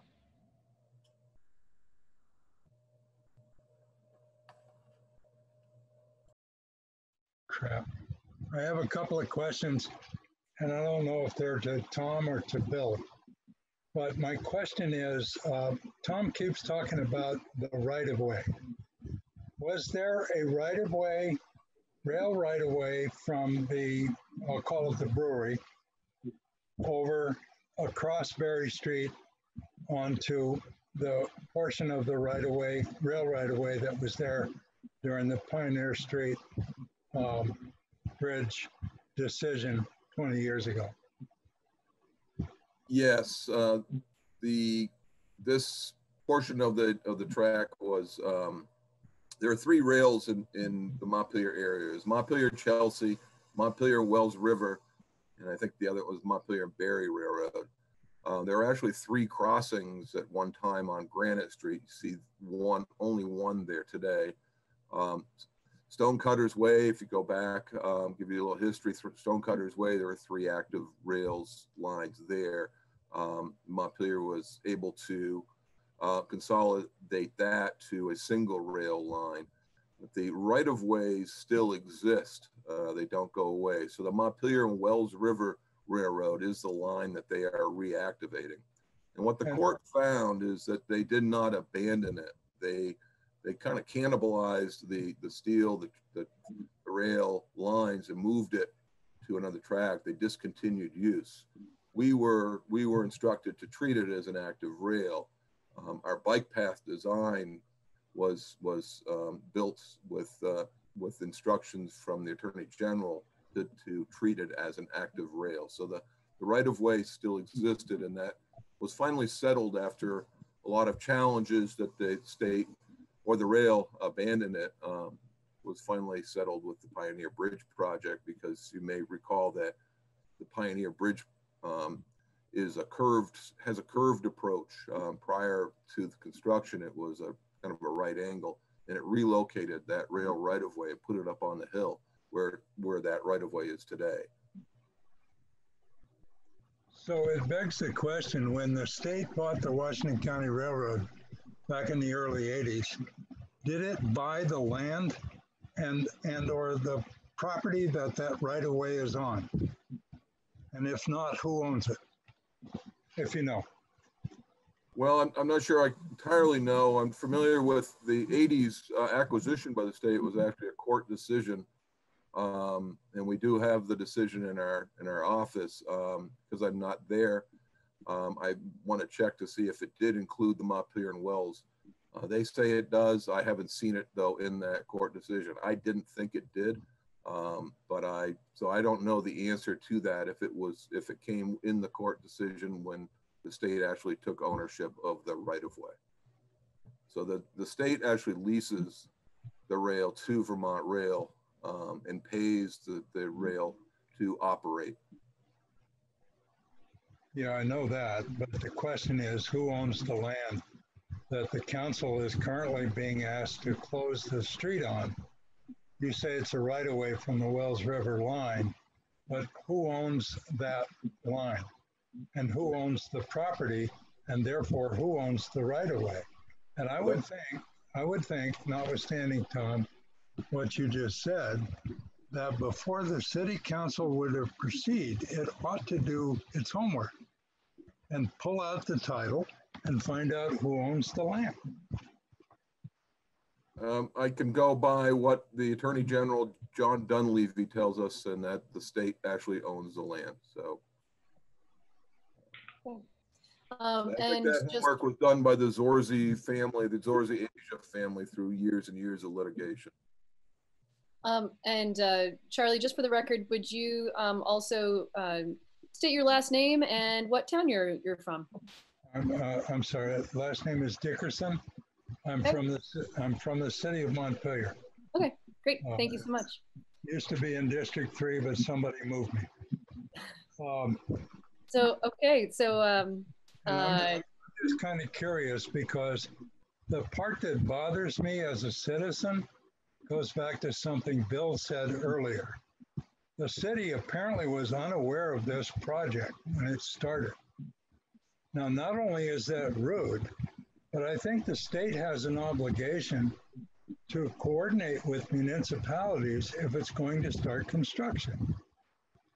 And at the very least, and I appreciate, Tom, that John Dunleavy, who does work in the Attorney General's office and is assigned to transportation, made probably that comment or that his observation back 20, 30 years ago, but I think it's worth doing a little bit more homework. And my other question is, the portion of Berry Street that's going to be used for the quote unquote rail, has that rail line been surveyed, and does the state have a copy of the survey in its file? And if not, why not? I believe the rail line is being resurveyed, I think, for the third time since I've been here by the state. It was done by the bike path engineer, then by, I forget the name of the surveyor for Agency of Transportation, and now Vermont Survey and Engineering has been tasked with resurveying it again. I'm not sure why, but we've been feeding them all of our records and helping with that effort. So, yeah. So as you imagine a rail line laid out in the late 1800s, it's kind of difficult to follow. They use bearings and distances that don't really match a lot of things. They use rail center lines, so it's not real easy to survey. So they have a survey. They're redoing it to check it. Okay. I don't know why. All right. Well, thank you. And so, anyone else have comments or questions about this? I think John. I don't have his last name. John, are you raising your hand? No. Okay. Sorry, no, ma'am. Sorry, I'm the bad guy at the auction. I just bought the camera. Sorry about that. No worries. Thank you. Okay. Anyone else then? And by the way, Charlie, your point is well taken. Thank you. You know, we wish that we had more notice for sure. Need to do some homework. Okay. So, any other comments? Okay. All right. So I'm going to close. And Cameron, you're not seeing anyone else, right? No, ma'am. Okay. So I'm going to close the public hearing on this. We have a proposal here. Would anyone like to make a motion? Jack. I move that we approve the proposal to. I move we approve the proposal to close Berry Street through traffic as proposed in the Department of Public Works memorandum for the time set forth starting on May 20th and going for 7 consecutive days or longer if necessary. Said July. July 20th? I thought Jack said May. Oh, I meant to say July if I didn't. Okay. I'll second. Okay, so there's a motion and a second. Any further discussion on this? Okay, all in favor, please say aye. Aye. Aye. And opposed? Nay. Okay. All right, so so the motion passes. And so that, we don't need to do any roll call because it was not unanimous, right? We're still just a part of the record, right? It was not, if it's not unanimous, you should probably do a roll call. Yeah, if it's not unanimous, you need to do a roll call. Okay. Okay, so I'm just gonna go in the order that you appear on my screen. So for me, that is Dan. Nay. Jack. Aye. Lauren. Aye. Connor. Aye. Donna. Aye. And Jay. Aye. Okay, so I believe the ayes have it. So the motion passes, and so we are going to move on. So the next item is the proposed street closure for State Street for a Justice for All, or I'm sorry, Liberty and Justice for All mural. So for this, just to explain how this item is going to go, I assume John, who has his video on, that's, are you John Clark? Yes, okay, great. And I think I saw Erica Reddick on as well. I don't know if either of you would like to speak, but we'll, so the way we're gonna do this is we'll hear from either of you or both of you, and then I've got just a clarifying background comment to make, and then we will hear from the public, and then we, as the council, will have our discussion.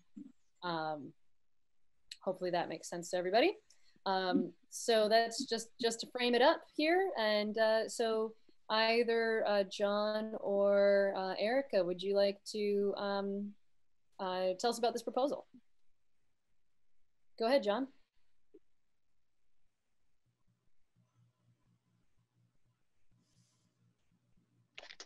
That would be me. Sorry, I thought you would unmute me. Now I can buy the cow.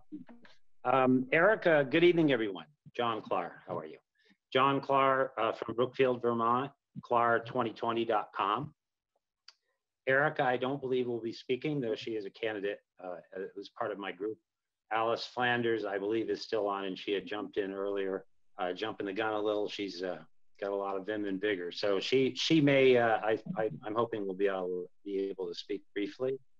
As you all know, this was an application we put in rather short notice before the 4th of July celebration. This was ancillary to an event that I had been asked to speak at, celebrating the Declaration of Independence and the Constitution and other documents, and in which I did specifically address many citizens' concerns about the legislature and the state government taking steps that compromise certain constitutional rights.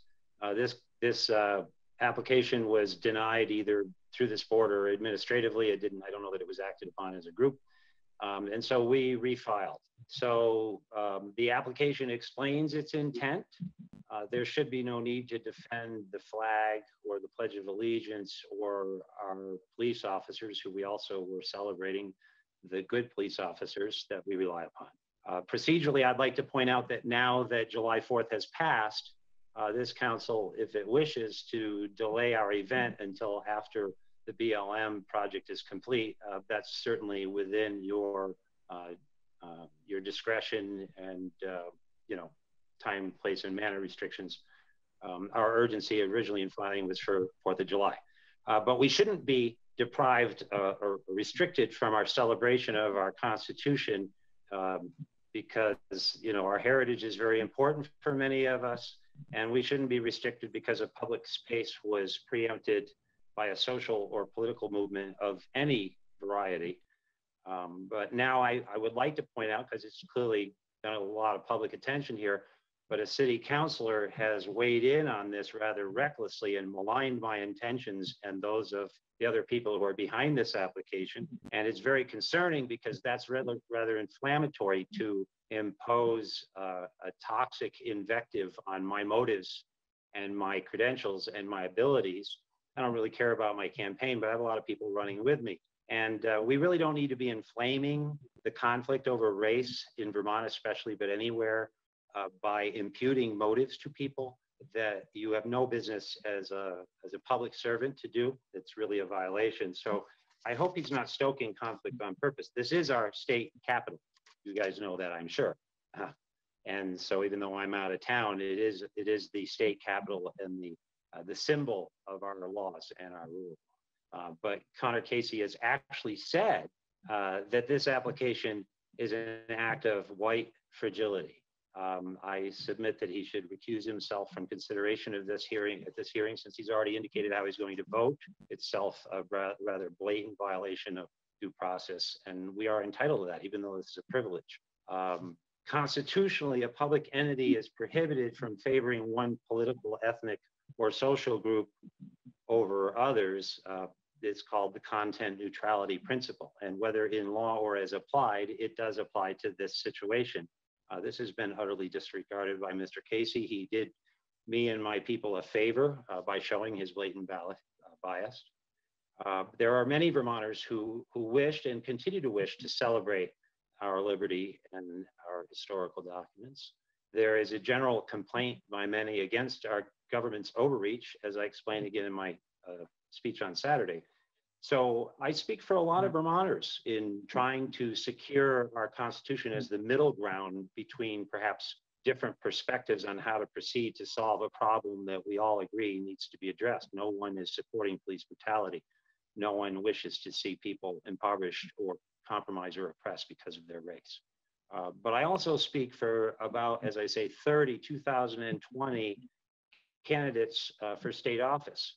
And they have joined me and are running on a specific policy list, which includes holding government accountable, not only with money, as you folks are talking about tonight, but also with our rights in our Constitution. And I expect that all of those candidates support this application. But since white people like Connor Casey tell white people like me that my words must be dismissed because of my white skin, I have invited just one of our many fine candidates, Alice Flanders, to briefly address, as a person of color, the motive behind this application, which she is a party to, and why it must be approved. You really have to approve it because you have to maintain content neutrality. So that would be my submission. In summary, I again ask the council to perhaps reread the original application. And I'm hoping that Alice might speak briefly because she also has some information to share about this day. Alice Flanders, I hope you're still with us. So I think probably the appropriate thing to have happen would be to have Alice speak as a part of the public. I mean, unless she's sort of a part of your presentation, which I mean, I suppose she could be. Well, she is, as I specifically referenced, I think she has a very strong voice and she is a candidate. And John Clark, governor, really is a collective. We'll actually be announcing a number of new candidates on the 16th at the State House. A lot of people running behind 3 policy issues, and she's been along with our team since day one. So she, I think, is well qualified as a veteran and as a person of color to counter the potential toxicity planted in the public by open public comments maligning me and this motive here. I think that her testimony is particularly cogent to undo the potential to cause more friction rather than comity and reconciliation. So I hope she's still there, but I would love to hear what she has. And I think also the council may want to hear something she found research. She's still with us. Okay. All right, Alice, if you are here. Oh, you've unmuted yourself. Great, go ahead, Alice. I unmuted myself, but can you see my wonderful face? No. Oh, too bad. All in glamorous, glorious color. I am a person of color that has never or hardly ever played any part in my professional, certainly never in my professional career, and even in business or personal issues, it's never really come up as being important. You should understand, first of all, that I'm not new to the concept of having been a person who may have been part of a group that was not allowed certain liberties, and then later given that free opportunity. I grew up during the time, and I remember the time when Dr. Martin Luther King was assassinated. He on his assassination time, I remember people like this, Black Lives Matter. And look, can I be honest with you? I don't want anybody to say anything. I just want you to nod your head if you want to hear the perspective of this grandmother. Just nod your head. I'm not going to be long. Can I be honest? Absolutely. Or do I have to toe the party line? All right. Well, and I will honestly tell you, I'm a 65-year-old grandmother, even though I don't even look like I'm that old, believe me, I keep healthy. But I was around when integration became the law of the land in this country. I was around when Martin Luther King was assassinated. I have been well read, and I was part of the forefront when I was allowed at great cost to my parents to enter me into government, into a non-government school, private schools, all girls schools. And I had to work, as they say, twice as hard to get the same grade. Because look, in math, if it's not all right, you can mark it all wrong. Even if most of the people get partial credit, I got none. Well, no problem. I was motivated to work a little bit harder till I got them all right. And you can't argue with that. But that only made me stronger. And you know, when the girls I went to school with found that I was a viable candidate for their math team as a sophomore, they appointed me the captain of the junior math team. And I was the only person of color there. Then, and these girls came from traditional families that were not Black, I promise you. And then continuing with that same spirit, because I am very competitive, in my junior year, I was appointed captain of the senior math team. And all of the girls, we won. We beat those guys, we beat those girls, we beat everybody. And I had a number of things, including going to university. I eventually became a physics major turned math major. I was accepted at an MIT Lincoln Lab work study, worked in a group that had just launched 2 communication satellites. I had to prove that I had the capability of doing the work as part of that Lincoln Lab, MIT Lincoln Lab group. The guy explained to me some cyclotomic polynomials. Said, do you know programming? Yep, I've had BASIC and Fortran and some assembly language. And if you want, I can show you. He said, well, I'd like you to write a program. Within the week, I came back with the program to generate the coefficients of the cyclotomic polynomials that was explained to me in concept. And if I hadn't been able to do that, then I probably would have been made part of the clerical staff during that program when I was there. But I was capable. And you know, once people understood that I did have that capability, the doors were wide open. Why wouldn't you? If you have, and later I joined the military after I had competed successfully and studied for a year. As a physics student, I studied in France under a scholarship at a prestigious university, Montpelier University, where only perhaps 12% of those who matriculate from their secondary education in France have the privilege of going on to further studies.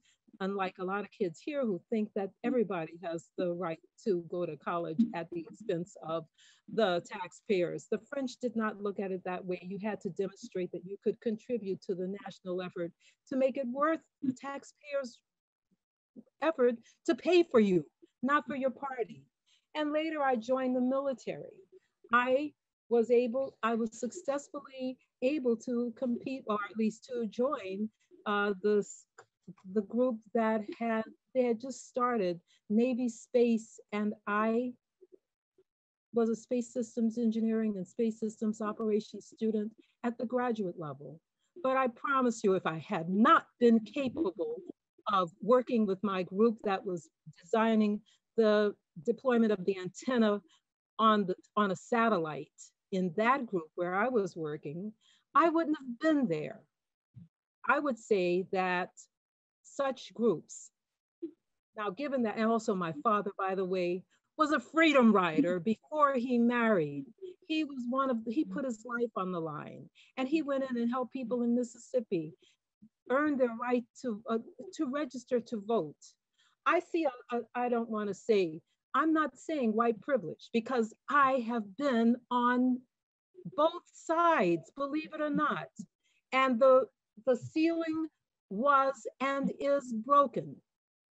I have been to the wonder, I have been to here in Vermont, to the Constitution House, where it says Constitution House, and there's if I could send you an email, and you could send it to everybody else. But very quickly, I'll tell you, it's a marquee there at the Constitution House here in Vermont that says Windsor settled 1764 became the political center of the upper Connecticut River Valley. Here, the Constitution of the free and independent state of Vermont was adopted at the Tavern of Elijah West on July 8, 1777. Today is the birthday of the free and independent state of Vermont Constitution. Happy birthday to you. Okay, it was adopted at the Tavern of Elijah West on July 8, 1777. This Constitution was the first to prohibit slavery and establish universal manhood suffrage. Vermont was an independent republic until 1791, when it was admitted into the Union as the 14th state.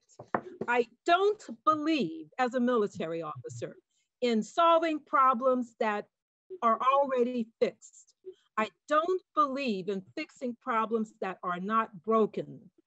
We here in the state of Vermont do not have a problem. I'm telling you honestly, look, you're not looking at my face, but I'm looking at yours. And I want to take off our masks of red and blue. Because when you are in that position where you are right now, you're representing all of us. If you're not, please step down. Okay, so here we are. Here we are, dear people. Black lives matter. I'm not saying they don't, but I'm telling you that all lives matter. Now, I know that that's anathema to some people, but if you could see a picture of my wonderful family, because you know what? I did believe what Dr. Martin Luther King said.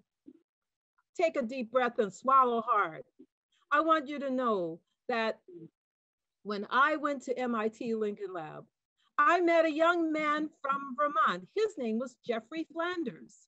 His father was James Hartness Flanders, who was a MIT engineering graduate level graduate.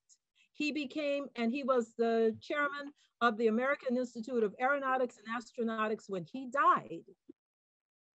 That was my father-in-law. Jeff's grandfather was Senator Ralph Flanders of Vermont. You may not know your history, but I'm going to teach you a little bit right now. When McCarthy stood up and was bullying everybody into a particular perspective, that brave Vermonter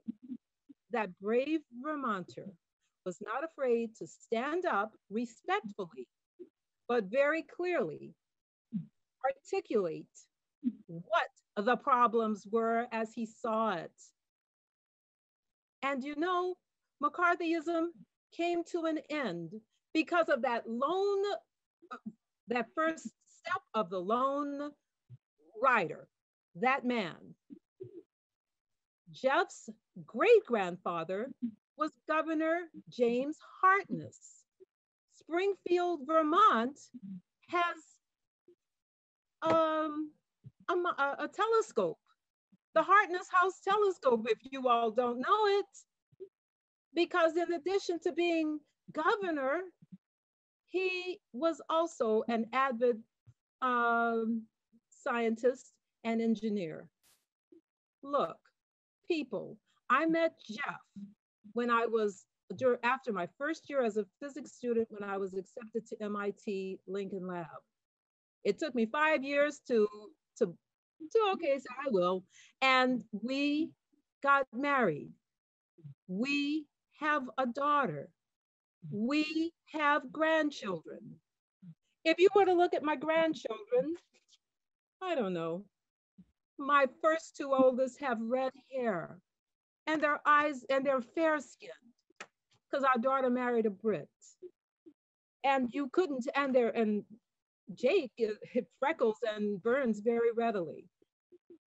I believed Dr. Martin Luther King. Are you all going to tell me that he lied? To have such a dream that someday he would be judged by the content of his character and not by the color of his skin. I am suspicious of Black Lives Matter. I'm going on the record to tell you so. I'm telling you, because I have been there and you have not. I have been there. And you know what? For all these years that people have judged me as an engineer, as a mathematician, just based on my personal and my professional qualifications. Now, when you look at me, you dare not overlook the fact that my skin has a lot of melanin. We are stepping backwards. Am I saying Black lives don't matter? No. But you want to know something? I have seen the academic scores of our young people here in Vermont. And I know COVID is going to put a good cover on all of this, but it doesn't override what's happened in the last few years. And our academic scores have been below the national average. And yet, with all of that, we have time and we have resources to perpetrate upon our population, the next generation of Vermont citizens, our resources. We have time and money and resources to tell them about how Black Lives Matter. We're taking a step back. People, I want you to hold up to liberty and justice for all. Can we all say that we can at least stand to that? Why do we have to genuflect in order to say it? I do not. I suspect Black Lives Matter because if you look at where the money goes, if you donate there, okay, because I was the money guy at the Pentagon, I managed about $1 billion a year, and I was especially good at it. So Alice, I'm going to interrupt you here real quick. It's been about 10 minutes. Okay. And do you understand what I've been saying though? Oh yeah, but if you have any like just final like thoughts. My final thoughts are this. You can go ahead and preferentially approve of Black Lives Matter and then turn your back on liberty and justice for all. But history will judge it. I want you to stand and support. Connor, I want you to say, all right, John, I'm sorry, I jumped the gun. Liberty and justice for all, of course I'm for that. Black lives matter, brown lives matter, pink and purple polka dot lives matter too. My chickens' lives matter. But yes, liberty and justice for all, we Vermonters can all rally behind that. I want to stand with you. I want you to stand with me. Can we put it into it there? Sounds great. Thank you, Alice. Thank you for sharing. You're welcome. I'm going to put myself back on mute. Okay. Just so I won't be tempted to say something more. Okay. Well, thank you.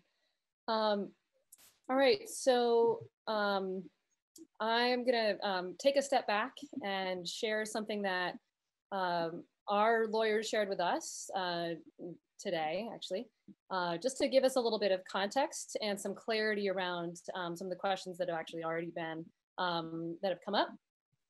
And then we're going to open it up to the public.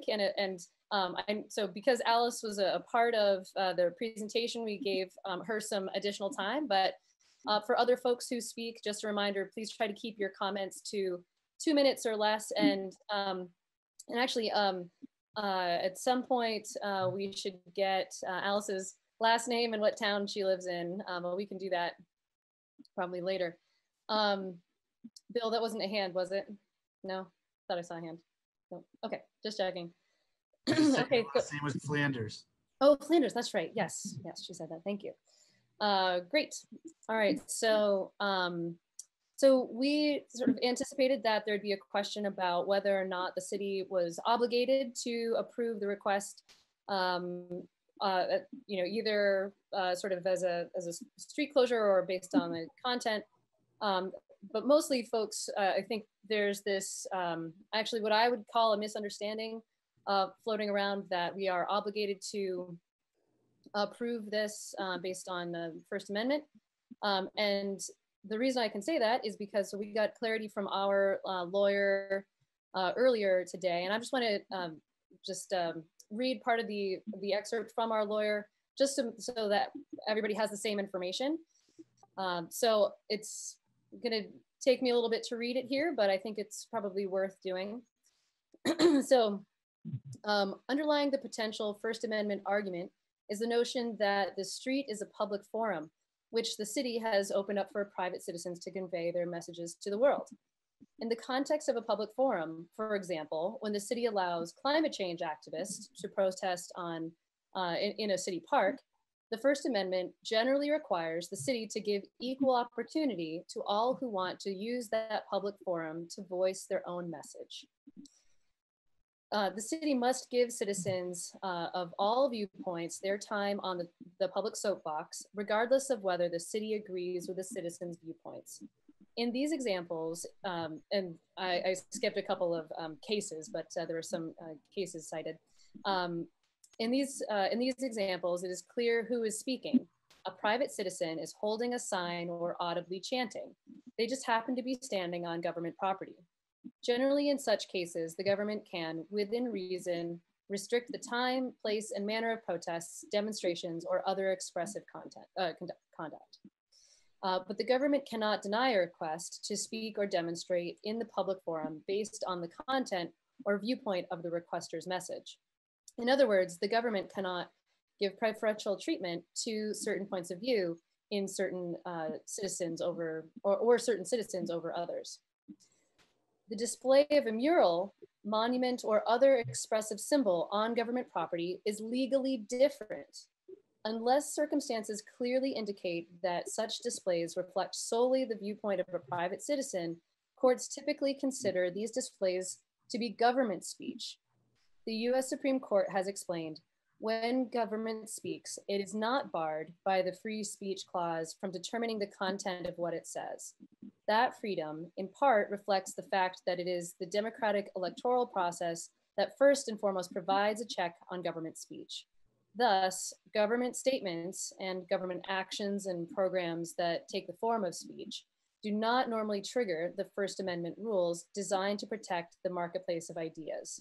Instead, the free speech clause helps produce informed opinions among members of the public who are then able to influence the choices of a government that, through words and deeds, will reflect its electoral mandate. So I hope that just sheds some light for folks on what we are obligated to do or not, but the question still remains what we will do. So at this point, I would open up the floor to public comment. So is there, I'd just love to get a queue here of folks who would like to comment. Cameron. I have Maggie Pence has raised her hand, and then we had Tracy Canino, and I'm sorry if I'm butchering y'all's names, I'm just saying it phonetically, had asked us to speak via email, and I saw that she was on the line. Okay, so those are the two so far? And then I saw, John, you have something that you would like to say as well? So I may go, John. Just very brief. Sure. Yeah, I'll have you go first, and then we'll go Maggie, and then Tracy. And there's no one else so far yet. Cameron, is that right? No, and so I saw someone named Connor, not Connor Casey, came on and looked like they were waving their hand too. They just raised their hand, so we have Connor as well. Okay. Okay, great. Thank you. All right, John, go ahead. So as an attorney who's worked in free speech law for years, I would just point out that I would rather not have litigation on the matter, because I think we all would rather not have that. Whatever you've just read from your attorneys, you clearly do have the power also to grant this. And it's a gray area about what's a mural and other forms of speech. This is core political speech. So what you've done though, what you've just read to me, is an opinion of counsel that was solicited for the specific purpose of finding legal grounds to deny this application, which I would say also shows a bias, but moreover, in the very words you read, it said undermining the free speech argument. So I would hope that this council would not be out to undermine our free speech argument, but to embrace our free speech argument, especially when what's in the balance is something as highly visible as the US flag and the Pledge of Allegiance and our police. So, legally, I don't agree with your counsel. I don't really want to fight it out in court. I just want to have the opportunity when Black Lives Matter is done to display our nation's heritage in a proud way, to affirm it for all of us as the middle road. But anyway, thanks. I appreciate you allowing me to just add that for the record. Thank you. Bill, go ahead.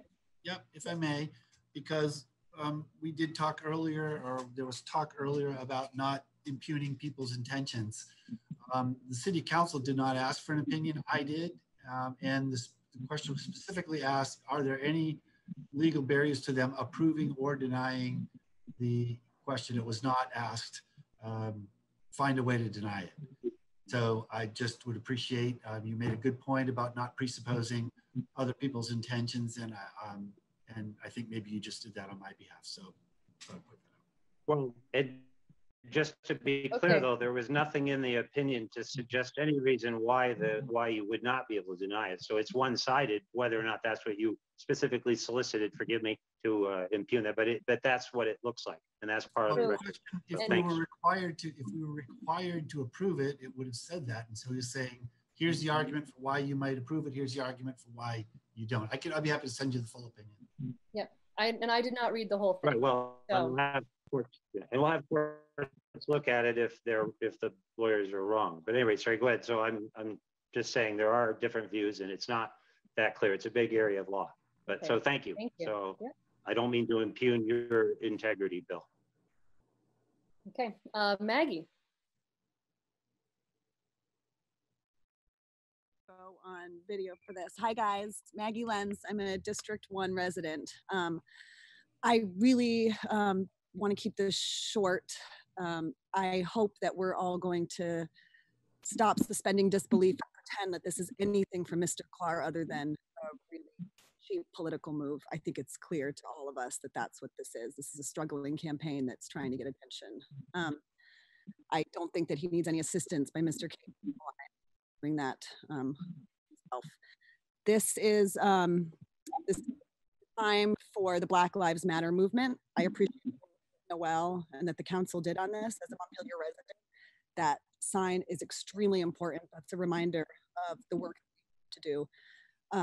Alice, thank you so much for your point of view. I certainly can't speak from personal experience and disagree with your experience. I'm glad you have, but I do have a number of friends of color that have not had that same experience here. And I think just by virtue of being states, we have a lot of work to do. To write any message, to add an addendum to the Black Lives Matter mural will dilute the message and will take away from the work that we need to do. It's been pointed out to the council numerous times, this isn't a stand-in for real meaningful work, but it is a reminder, and it's important. I'm begging you to please deny this application. Don't dilute this message for a political stunt. Thank you for all your work.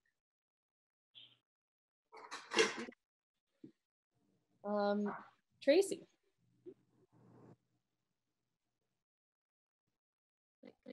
Hello. Yes, we can hear you, but it's a little tough to hear you. Say a little bit more. Just one.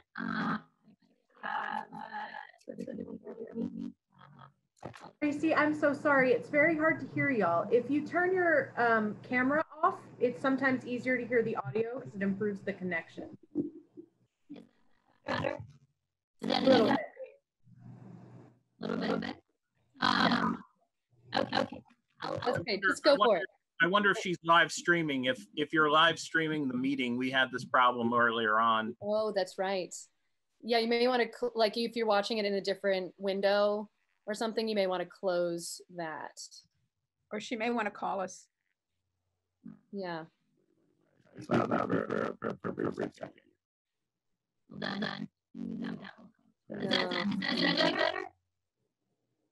No. It's about the same. Okay. But yeah, go. I mean, if you want to go for it, we will do our best to hear you. Okay. say that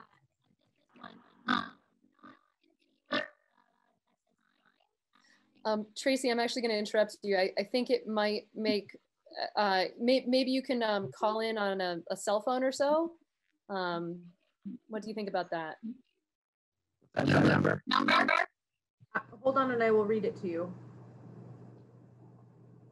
I'm sorry, I don't have it in front of me. 2 seconds.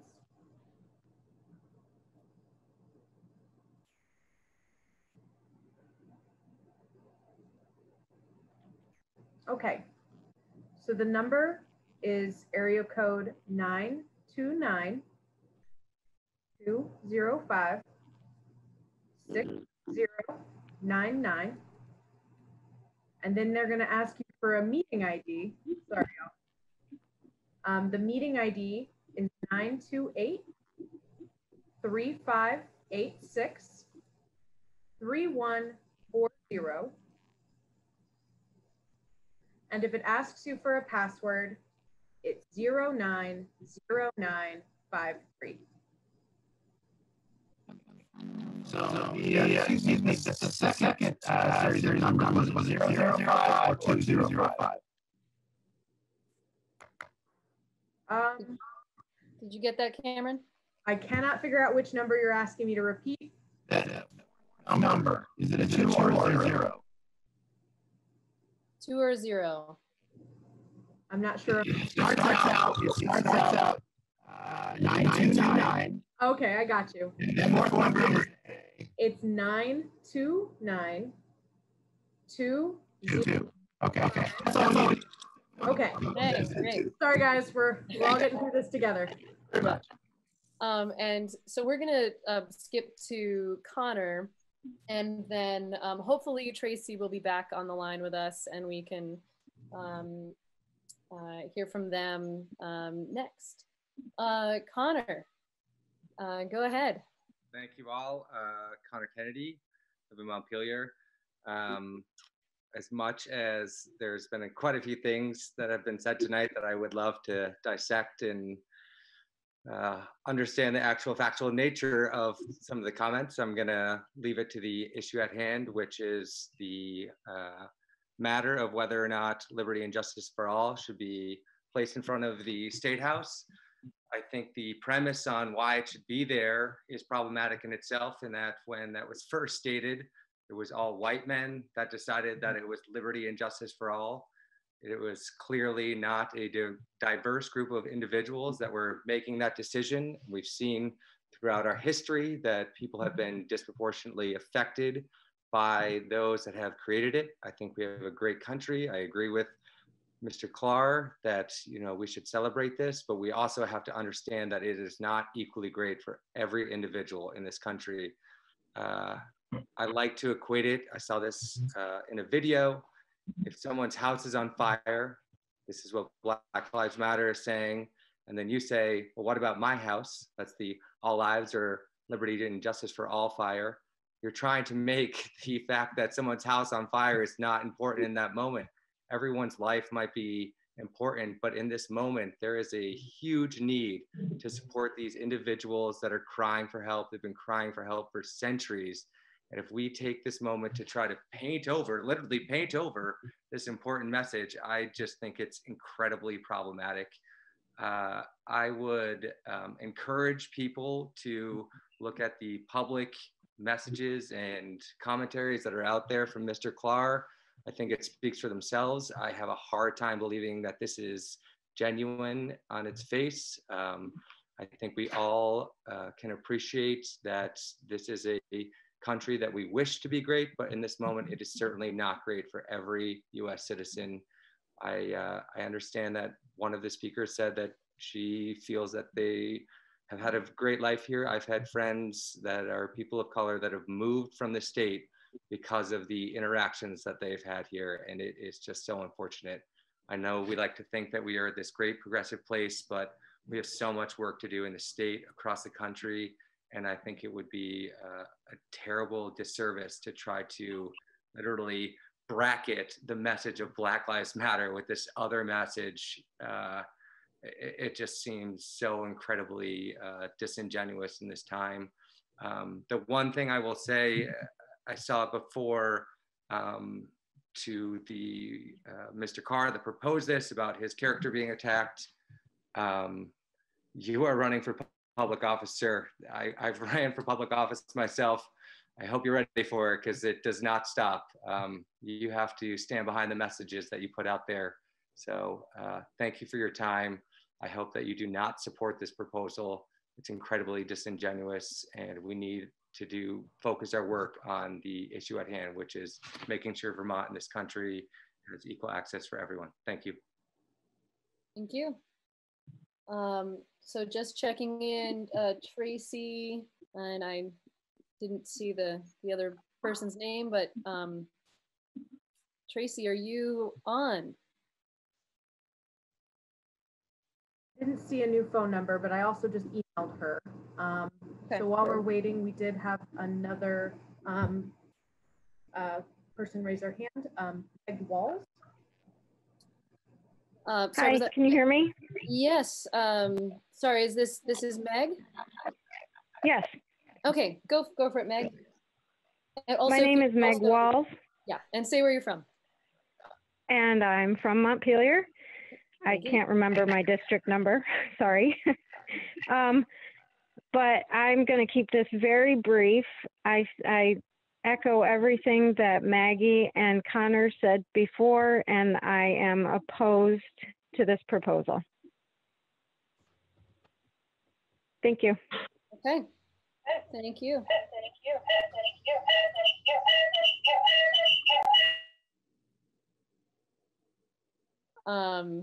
Tracy? Yeah.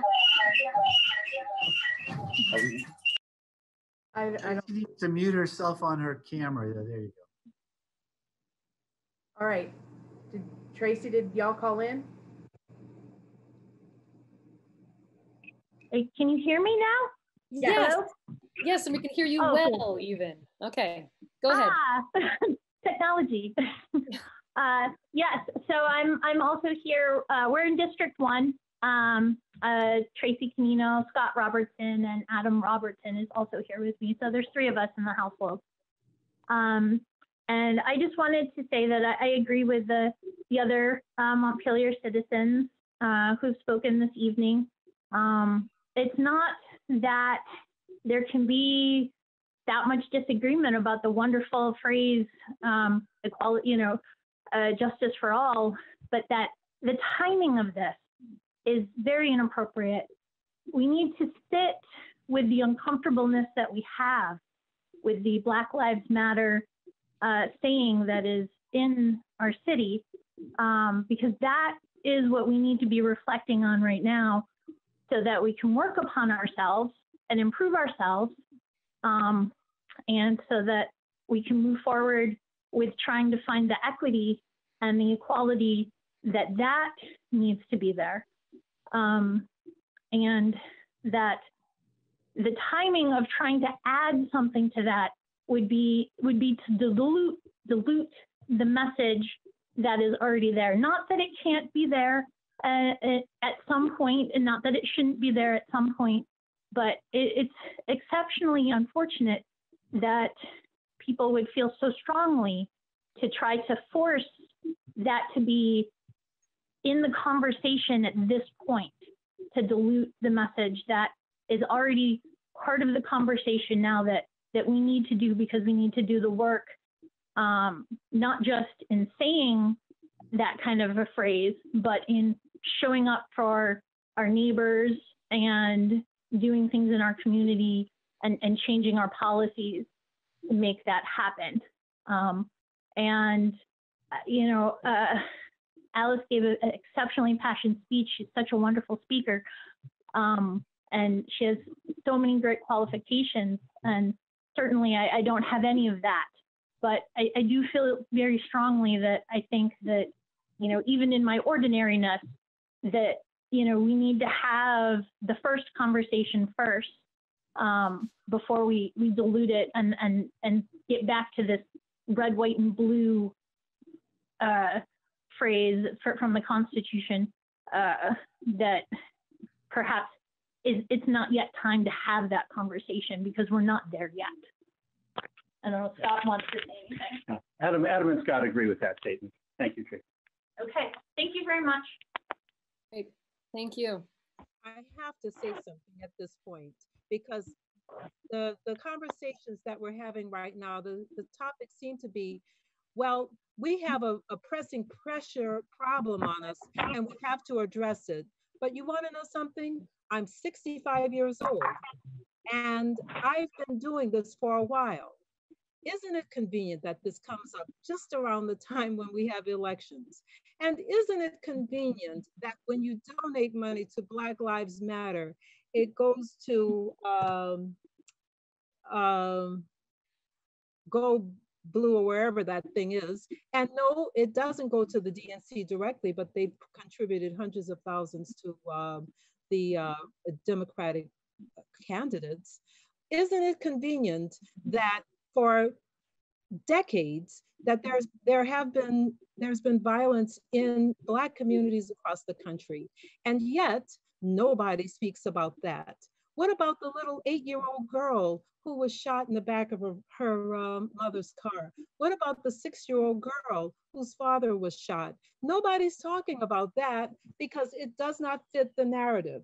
Now, I want you to know I don't think we have a problem here in Vermont, and I'm not saying that your friend, I'm not even saying the token friends, because I lived my life and I have been working very hard in support of issues of equality for all people. All of my students have always felt they get a fair shake from Mrs. Flanders, Black, white, or grizzly gray.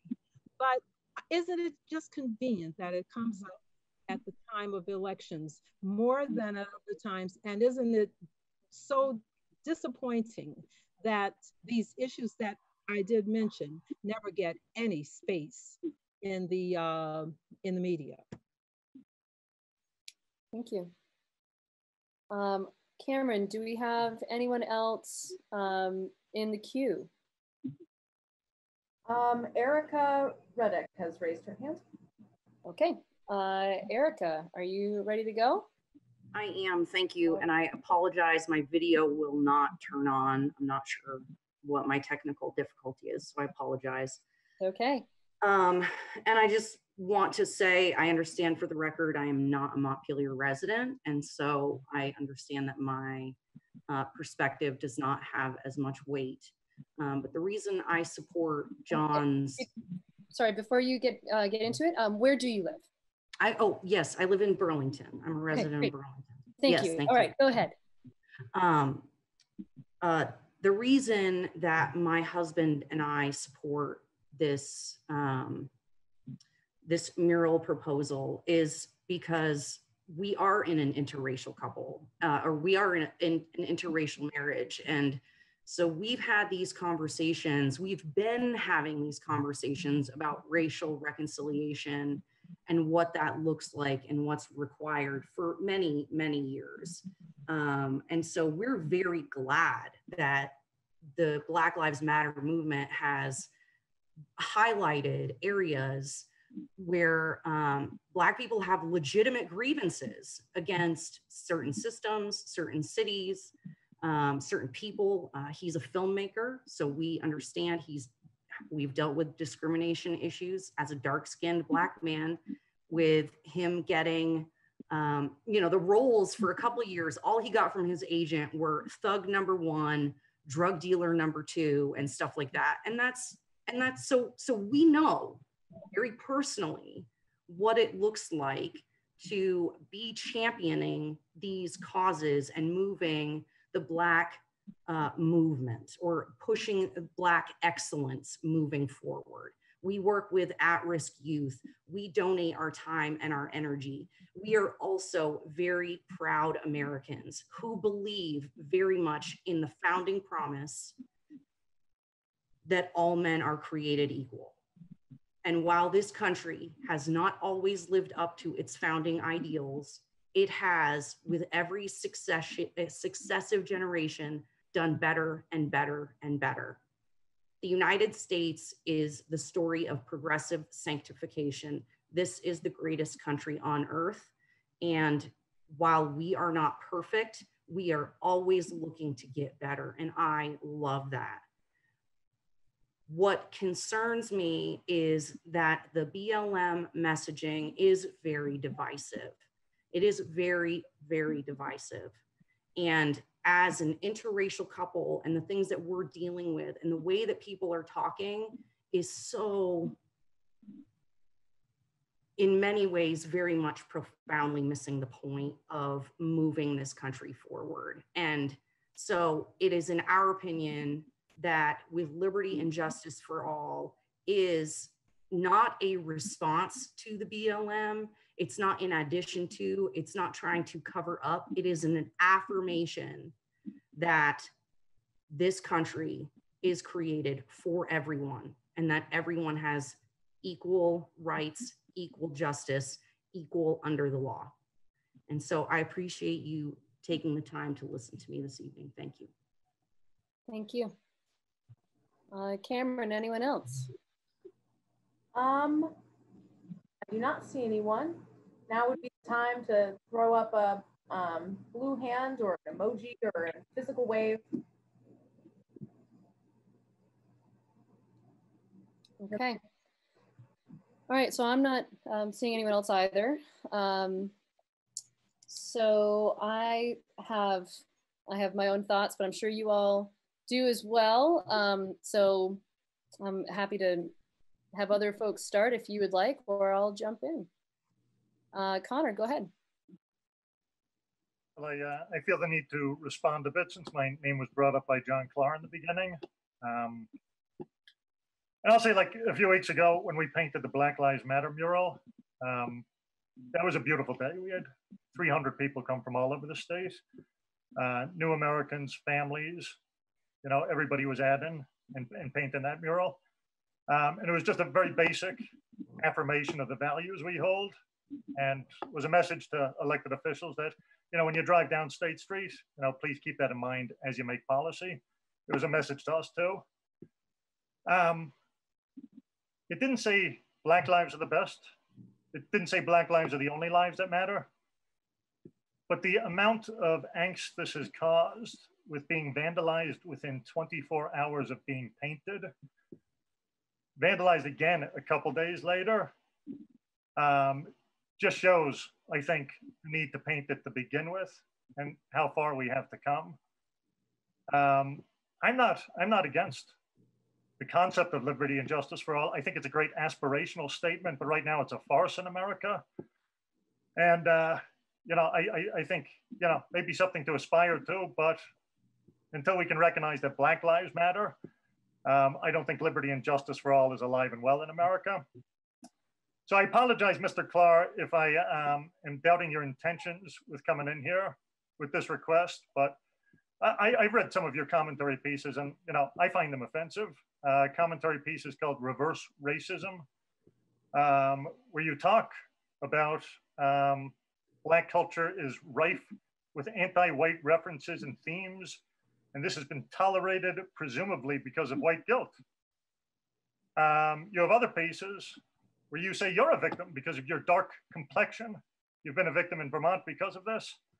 You've questioned whether systemic racism even exists in Vermont. And I think worst of all, you know, you have a bit of a history with us in Montpelier too, John. When the Black Lives Matter flag was flown, you wrote a commentary piece coming out against it, using a quote from Audre Lorde, who I'm sure would love that you're using the quote at the end of this, where you say, expecting a marginalized group to educate the oppressors is the continuation of racist patriarchal thought. And then you add, by that measure, the schools that permitted the BLM flag assisted their Black students to become Uncle Toms. Those students, John, were the same ones who graduated Montpelier High School, who are the ones who organized this event in a beautiful organic display of unity. And when I hear you say that, I don't want a drop of your paint going next to the mural that they worked on. You say we're trying to politicize this, but I don't think there's any center with racism. I'm not interested in meeting somebody in the center as a show of unity if they don't believe Black Lives Matter. And sure enough, I don't think all conservatives are racist either, John, but I definitely think you are. So I'll absolutely oppose this. I'll oppose this. This is government speech.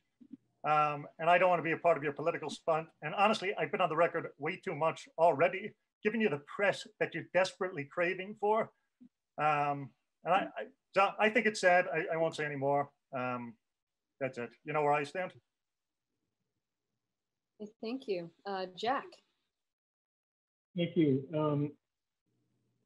I've been struggling with this issue because when, I'm someone who for many years has considered myself a First Amendment freedom of speech absolutist. And I think there's a certain appeal to the idea that the rule of content neutral regulation should apply here.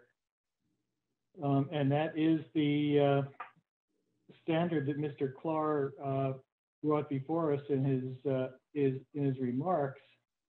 However, I went beyond that to do some legal research, and in fact, the standard that Mr. Clark stated is not the legal standard that applies to this situation, and the legal standard that I believe is the correct legal standard is the principle enunciated in Pleasant Grove versus Summum, Supreme Court decision from 2009, which says that in fact, if a municipality makes a decision to give over public property for monuments, that that choice to dedicate that public property is a policy determination by the municipal government, and it is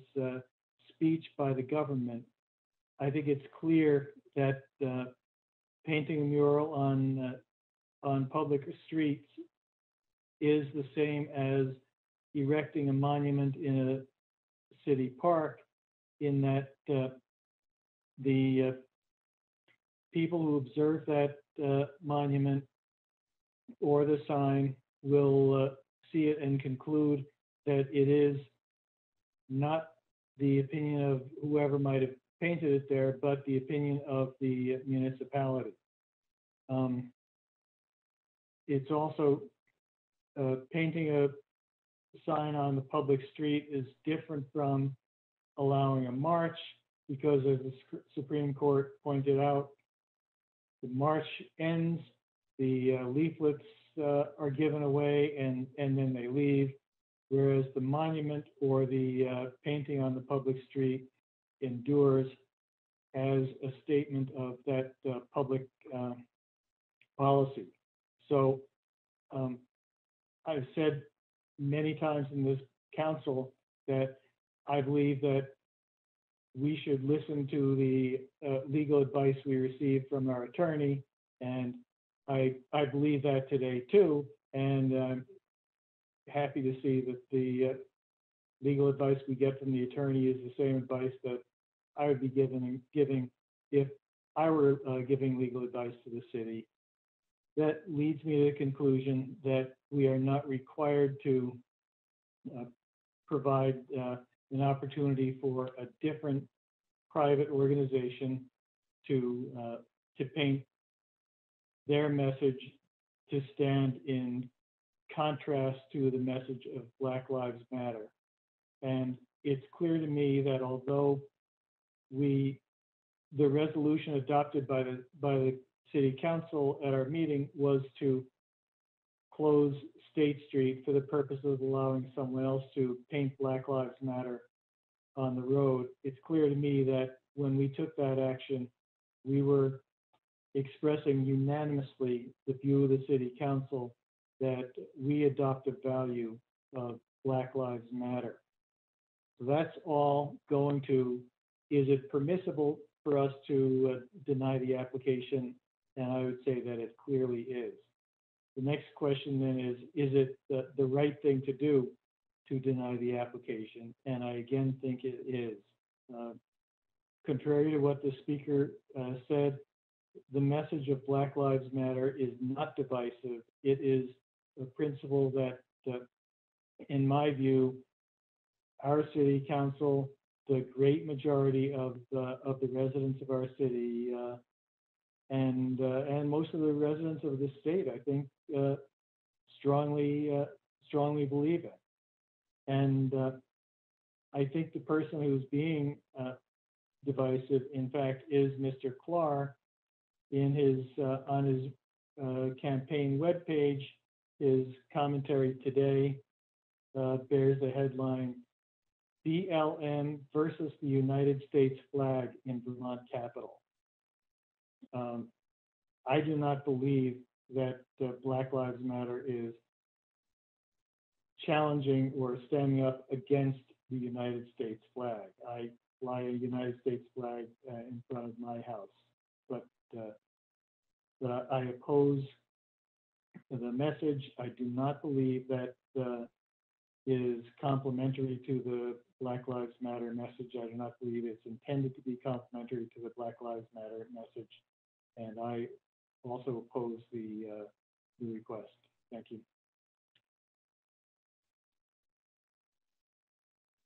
Thank you. Lauren.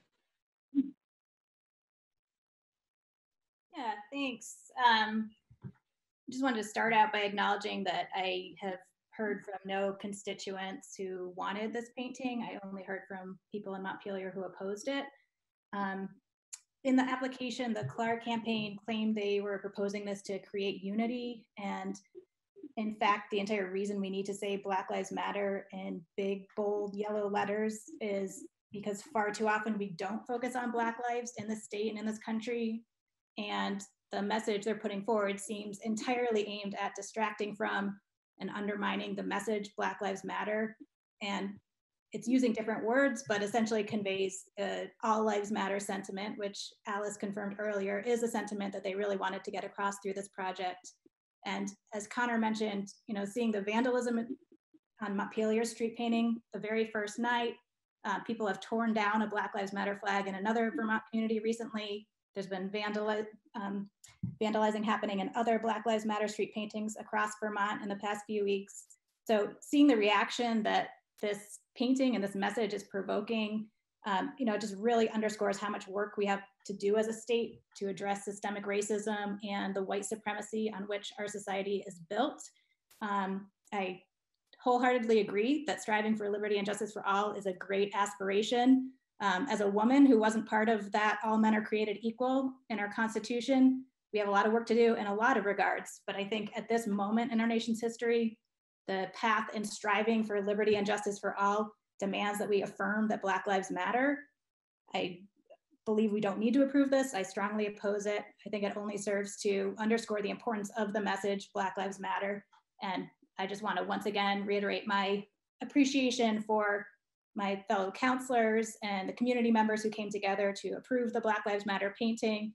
I think it was a great project.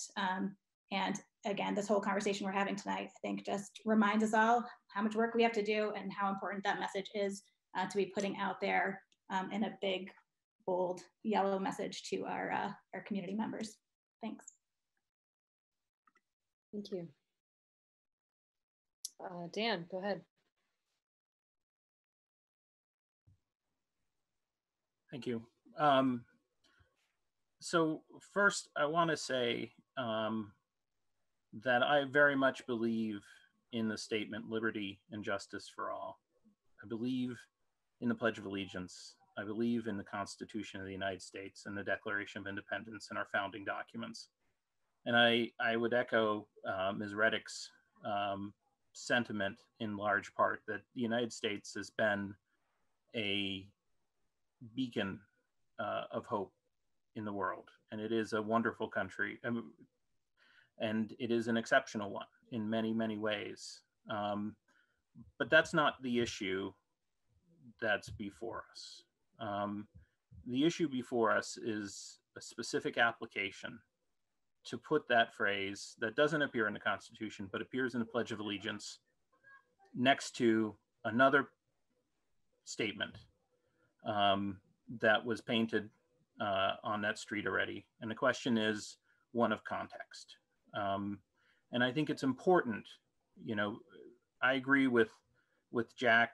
I did some research as well. I also agree with the city attorney's analysis. You know, if we are to believe in these documents, the Constitution and the Declaration of Independence, then we have to believe that they have some meaning and that they don't warp to fit our own opinions. And in this case, the First Amendment protects an open forum, but it doesn't protect government speech. It allows governments to speak as they wish, just as we pass resolutions for particular people.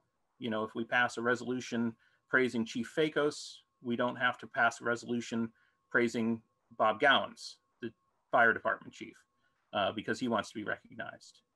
If we choose to paint hockey sticks on the street to recognize a team, Norwich, having a great victory, we don't have to paint basketballs on the street because the basketball fans want equal representation. These are things that we get to do as a government to express our voice, as a community. And the Constitution and the US Supreme Court do protect that, or do not require equal time, such as a public forum might have, such as often happens on the State House lawn, where competing private views are aired openly and equally. So if Mr. Carr wants to have a rally on July 3rd, he can, but if somebody else wants to have a rally, Connor Casey wants to have a rally on July 4th, he can as well. And these expressions can be voiced. So if we look at this question as one of, should we approve of this particular design in this particular place, in this particular time? I don't think it's a close question. I think it is something that ultimately tries to bracket and mixes a number of different messages. We have approved the Black Lives Matter. It has been installed. And that is I think that is the statement. If we want liberty and justice for all,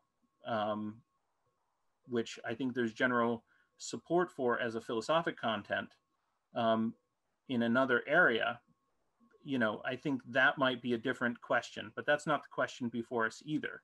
It's a question of, if Black Lives Matter is on the street and liberty and justice for all, does that detract from the Black Lives Matter statement that we've made? And I think it does. I think it causes some context confusion. I think it mixes the messages. I think it detracts from the liberty and justice for all message, which is a aspirational message and should not be seen as a rejoinder to the Black Lives Matter statement. It is a higher principle that we found this country on, and to cause it to be put in that context, to serve as a statement against that, I don't agree with. And if I have the decision, which I do as a voting member of the City Council, I don't support it. Do I support the statement, liberty and justice for all? 100%. I also want to defend Connor's right to speak, because that is a protected right under a First Amendment that we cherish. And Connor is not, we are not judges. We are not a court. He does not have to recuse himself. He's an elected city official. He is elected by the voting constituents of District 2, and he can express an opinion.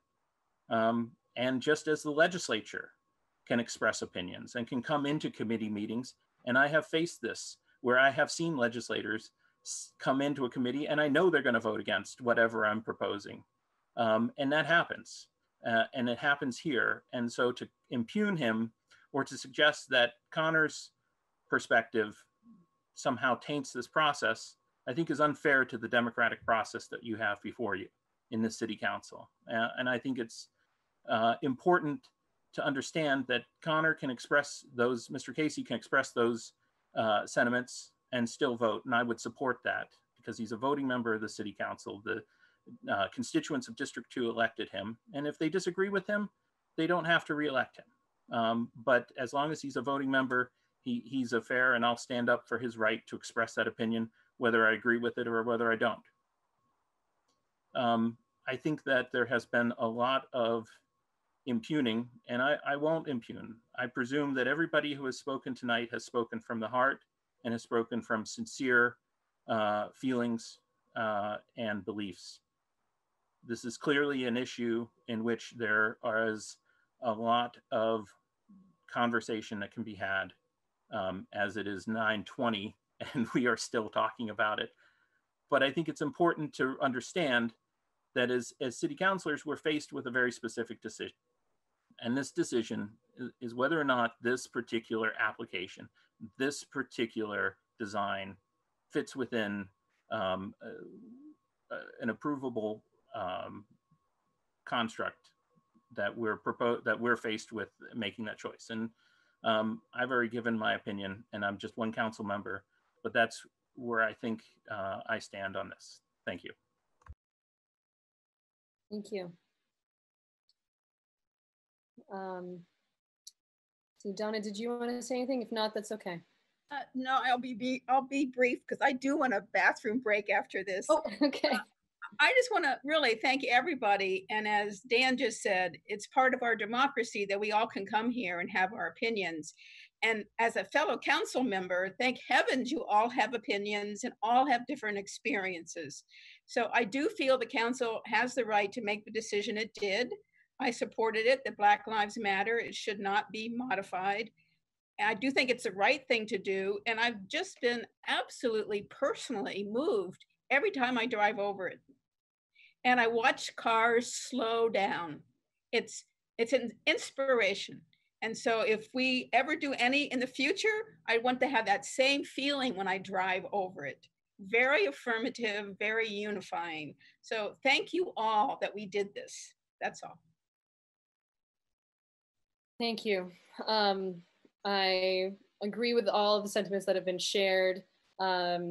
I agree particularly, Donna, that this feels like a modification of the Black Lives Matter mural. And while I also agree with the sentiment of liberty and justice for all, the context matters. The context. Oh yes, sorry. I'm gonna pause my thinking just now. Jay, did you want to jump in?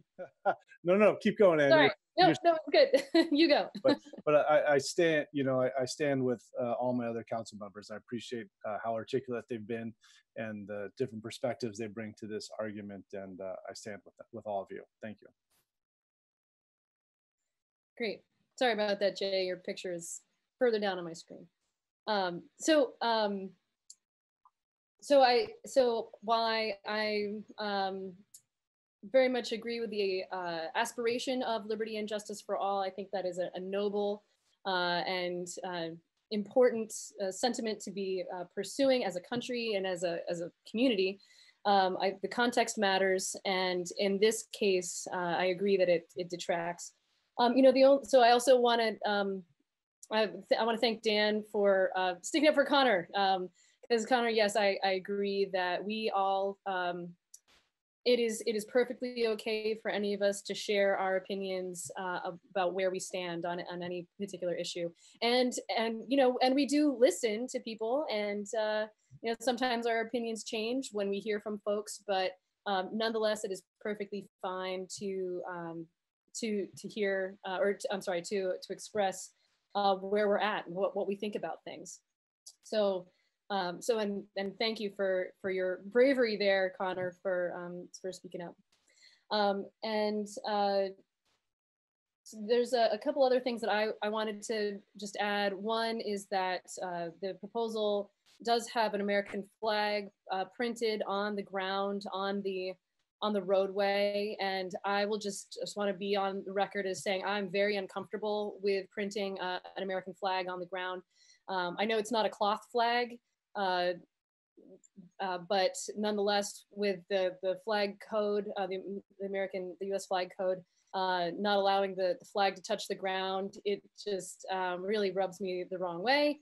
And in fact, just in conversations that I've had with other people leading up to this meeting, came to find out that this is a practice of some other countries. They might print the flag of their enemy on the ground and then have their army march over it, right? So I do not want to have our flag printed on the ground. I think that is inappropriate.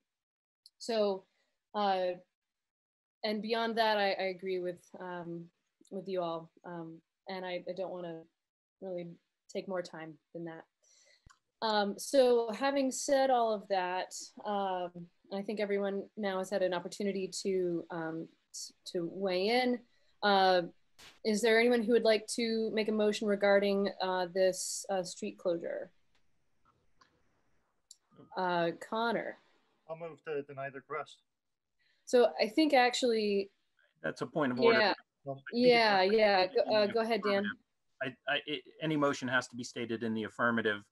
And if you'll allow, I would make the motion to approve the street closure that has been applied for the Car for Governor campaign.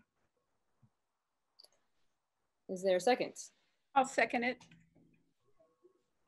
Okay, so there's a motion and a second. Is there any further discussion? Okay, and all in favor, please say aye. And opposed? Nay. Nay. Okay, I believe that was unanimous, so we don't need to do a roll call, and this motion fails. So regardless, thank you everyone for your thoughtfulness and for the discussion. I think this was an important discussion too, and I certainly hope that we can still strive for liberty and justice for all. I think that sentiment still is, as we've said, is still deeply important to us, but it's not something that we're choosing to say right now as a council. Okay, so having said all of that, it is 9:27. I think we could probably take a break till 9:35. Is that okay? Yes. Okay. All right, we'll be back at 9:35. All right, thanks everybody. Okay, it is 9:35 and we have, I'm gonna go back and look here, 4 items to get through. One, I would really appreciate not going past 10 tonight, which really means wrapping up at around 9:50. So I don't know if that's doable, team. Yes, Dan. I'm happy to run through really quick the flag update, because I think I've addressed most of the issues, and I can probably do it in under 5. Okay. I kind of want to believe that we can do this, but I don't know. We'll see. So Donna, go ahead. I'd like to change the order. What if we put the tax stabilization last? And if we don't have time, fine. There's nothing pressing about it. Sure. I think that's a great idea. Okay, so we'll start with the flag policy. Dan, go ahead. Mm-hmm. Okay, so the version that you have most recently reflects a couple of changes. One is the changes that Donna had asked about, sort of taking out the mayor as a separate part of the council. So now it's very much the council itself is the entity that approves it. I tried to clean this up a little bit. The second big change, actually there's 3 big changes. The second big change is the where special flags are to be displayed, and this is based off a conversation that I had with Bill, which is there are 4 flagpoles in front of City Hall. There are the 3 that are clustered around the police and service members monument, and then there's one that's actually right in front of Bill's office in City Hall that stands alone. Needs a little bit of repair work with the rope, but Bill and I were talking about that and thought that might be a good place to have the special flags. That way the 3 flags on the right side would display the American flag, the state of Vermont flag, and the city of Montpelier flag. And that would just simply be that permanent display. The flag on the left would then be the special flags that we would approve. I've kept the language very much as far as the type of approval process that we would go through and when we determine these type of flags. So that's the other change. The third change came out of thinking about when we put the flag at half-mast and being very clear and specific. So what I did was this is probably the section I changed the most in drafting and thinking about sort of people's feedback, which is I simplified it so that it no longer goes through all the reasons why the American flag might be put down. It just simply says that any call by the proper federal or state authorities will cause the flags to be flown at half-mast, and just leave it at that. The flag code, state flag protocol, let that control. And then it says, the change that I made was that in addition to any federal or state protocols or directions, the mayor or designee may order the city of Montpelier flag to be flown at half-staff for 1 week under the following circumstances. And then I outline on the death of any of the following individuals: the Montpelier mayor, ex-mayor, mayor-elect, current member of city council or city clerk, current head of any city department, any other local official, city employee, or other individual deemed by the mayor to have made significant contributions to the benefit and welfare of the city and citizens of Montpelier. And then the other reason why it may be flown at half-mast would be any instance where a city of Montpelier employee has been killed in the line of duty or has died as a direct result of injuries incurred while in the performance of official duties. And it says that then the part 3 says the city manager shall state the reason or name of the individual in whose honor the flag or flags have been lowered to half-staff in his or her weekly report. The idea behind this and giving the mayor this power is to avoid what I think would be an uncomfortable situation, which is, say Jane Smith dies, and some people on city council think, Jane Smith deserves to have this flag flown at half-mast. And the other half of city council goes, no, anyone but Jane Smith. Don't like her. The last thing anybody wants is to have a debate over whether or not the flag should be flown at half-mast for poor deceased Jane Smith. Certainly not her family, certainly not the community, certainly not any councilor who might be in the awkward position of arguing against it. Let's make it the mayor who makes the call, give her the authority to do so. It's really just an act. And what I would say is that this is meant as a modest sort of tip of the hat sign of respect to somebody in the community. And we should be looking broadly. It doesn't cost us anything to put something at half-mast. It doesn't, I think it's a sign of respect for people who contribute to the community, and we shouldn't narrowly define what those contributions mean. Does it mean somebody who contributed a bunch of money to the city, who was a wealthy business person? No, not necessarily. I mean, that person may make contributions, but that person may not have. That person may have just been a wealthy person who happened to live in the city of Montpelier. It should be for people that make contributions, and we should be looking at that broadly. Whether it's somebody who just simply put in 25 years and was a great, well-known community person, in his or her function as a city employee. And I think that, that should be left to the mayor, and the mayor can make those decisions. And if the mayor fumbles those decisions, well, that's what the political process is for.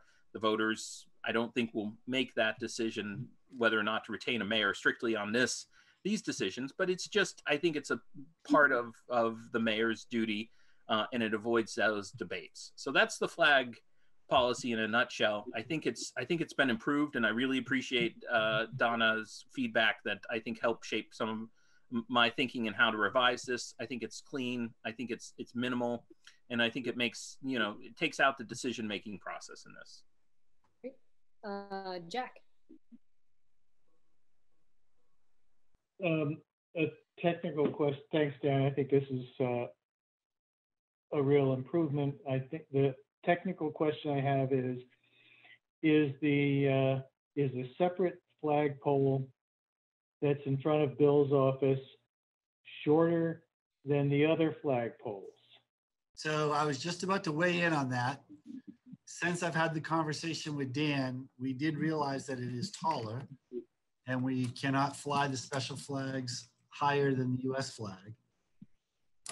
So we're actually looking at what it would, but so we're in a conundrum where the US flag and the state flag can only fly on the left-hand side of the building, and we can't fly anything else on this flag because they would be higher than the US flag. So we have an unusable flagpole. So we're looking at what the cost would be to replace it with a shorter one. So I would suggest that the policy be just slightly amended to say either this flagpole or replacing the city flag as we sort our way through. Okay. Because we can't use this one really for any reason at this point. Right. That makes sense. I'd be perfectly comfortable with that adjustment.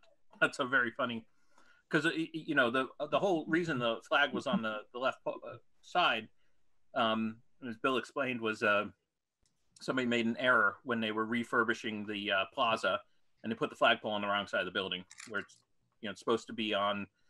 If you're facing out from the building, it's on the right side, and they put it on the left and didn't realize it till after the pole was installed. Right. Right. Interesting. Did not know that. Then we put up the new poles, but because this one's taller, we can't use it. Other comments on this? If you're happy with it, then we should just keep going. Jay. I'll just say yes. I appreciate Dan's efforts and Bill's efforts to make this happen. I'm totally happy with it. And also, Bill, check with Andrew LaRosa in the school district, because the Union Elementary flagpole came down and they're not putting it back up when we did the playground. It's going to go back around the building. There's going to be a new one. So there may be an extra flagpole sitting around that we might be able to raise. Just saying. Depending on the height. We can.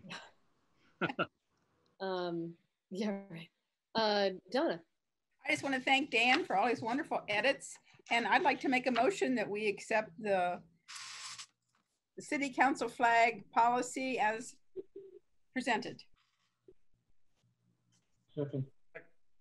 With the minor amendment about either the other flag Right. or. Yes. That's yes. what I heard you say that. Yes. Yes.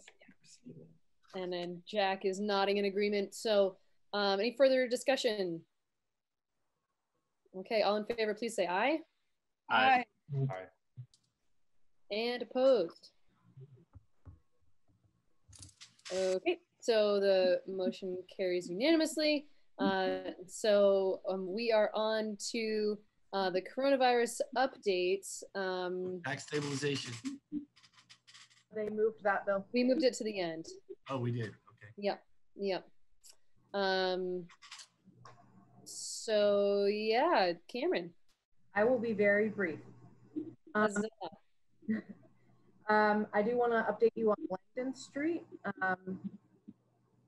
The regular fences should be going up on Thursday. We have ordered some special fences that are a little more sturdy, a little larger, and more visible. Those should be getting here either Friday or Monday. The delay is really COVID related, honestly. So we will have fencing and cones up on Thursday so businesses can expand into the street over the weekend. And then we should have our more sturdy permanent fencing there up no later than Monday, is what I'm told. So that's our current timeline. I'll just briefly go through my memo, just pointing out some highlights. Just calling out that there have been rapidly increasing cases of COVID-19 throughout our country, and this is a really delicate time for our state.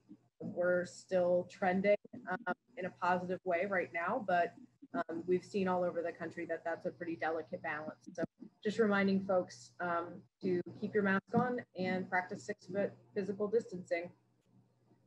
We did have some state updates beginning July 1st. A couple new states that have been approved that have counties that have a low enough case count that they can come to Vermont without quarantine. Only by driving. If you travel any other method, you still have to quarantine. That includes Pennsylvania, Washington, D.C., Maryland, New Jersey, Delaware, Ohio, Virginia, and Virginia. The ACCD and Department of Taxes announced that they have a new economic recovery grant that went live on Monday. I know quite a few folks have already applied for that. It is a max $50,000 grant that goes to businesses that have been harmed by the COVID-19 pandemic. It's sort of a recovery grant. So that's live currently. I think you heard a little bit earlier in our legislative discussion that there is another grant. I think that's going to come through the Agency of Administration, and that is for municipalities. So we're looking for more information on that. They haven't given us a timeline on that as far as I have seen yet. So we will keep you updated on our attempts to get money. They also, on July 7th, ACCD released new guidelines for colleges and university campuses.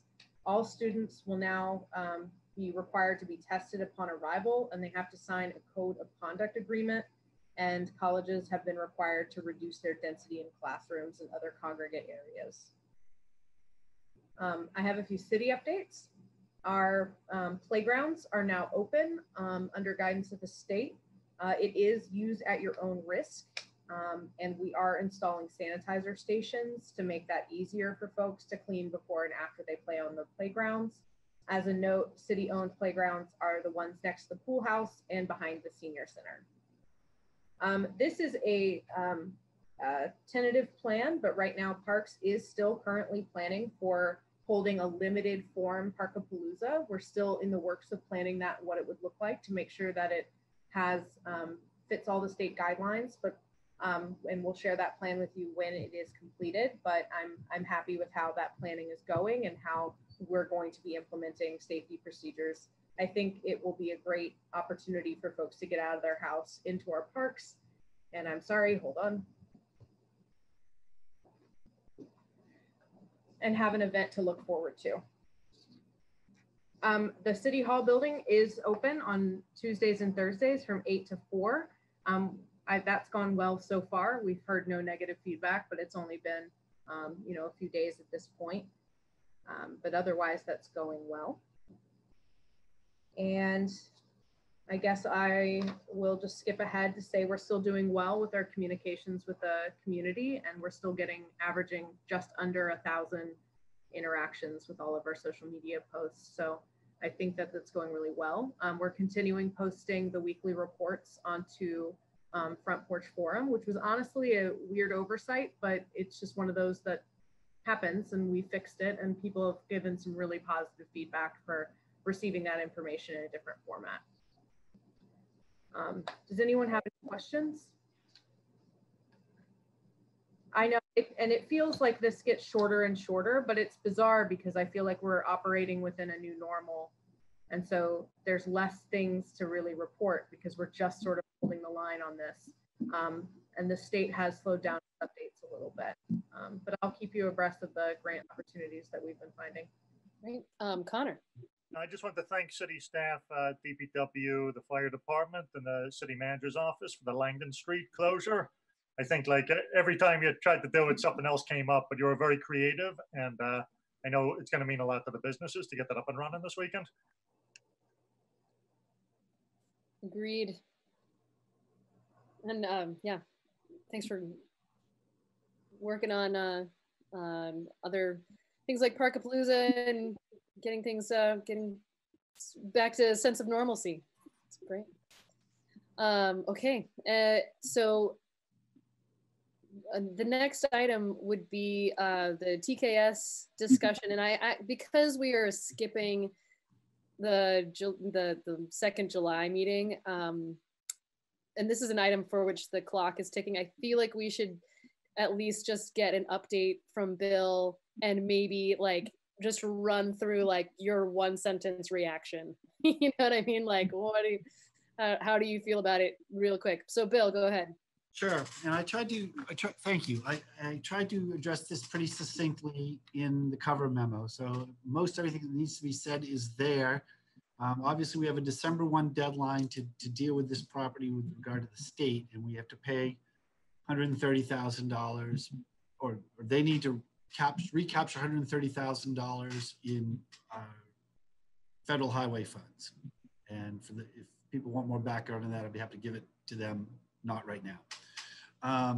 So really the options, there's really 3 choices for us. 1, we pay them $130,000. We then own the property outright. We're clear of our obligation to them.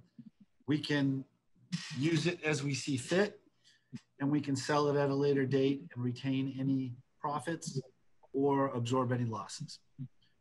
We can sell the property now in conjunction with the state. We can tell them we'd like to sell it as a way to pay you back. And they would partner with us on that. And there's a process that they would use, an open public process, which is fine. We should do it that way anyway. But in that case, if we make over $130,000, the state keeps all those additional proceeds, which go for federal funding. If we have a shortfall, the city still has to make up the difference. So unlike the first scenario, we're still on the hook for the loss, but we don't get the potential profit in the future. So under either one or two, we still have the same loss risk, but we only have a gain risk on the first one. The third thing we could do is just say, you know what, we don't have the money. We don't want to take the risk. Just take it back. It's your property back again. It's, you know, the state would control it. They could then sell it themselves and, you know, reimburse themselves. They could use it for whatever transportation purposes that they saw fit. They could make it parking. They could put a salt pile there. They could, you know, we would lose control of the parcel. So, so those are our choices. You know, from a business perspective, to me, the smartest choice is to buy it.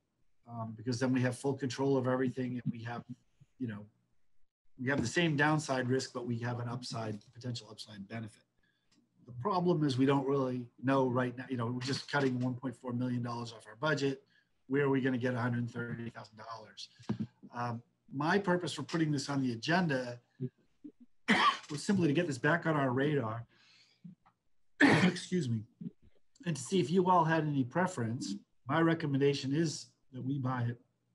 If that's what you'd like to see us do, then the direction would be that we come back with an analysis at the next meeting in a month and say, here's our best shot at how we think we can find the money. If you would rather do one of the other two, then we'll set those wheels in motion. Okay, Dan. Bill, has there been any appraisal of the value of the lot? There was when we first did this, which is partly how this number came about.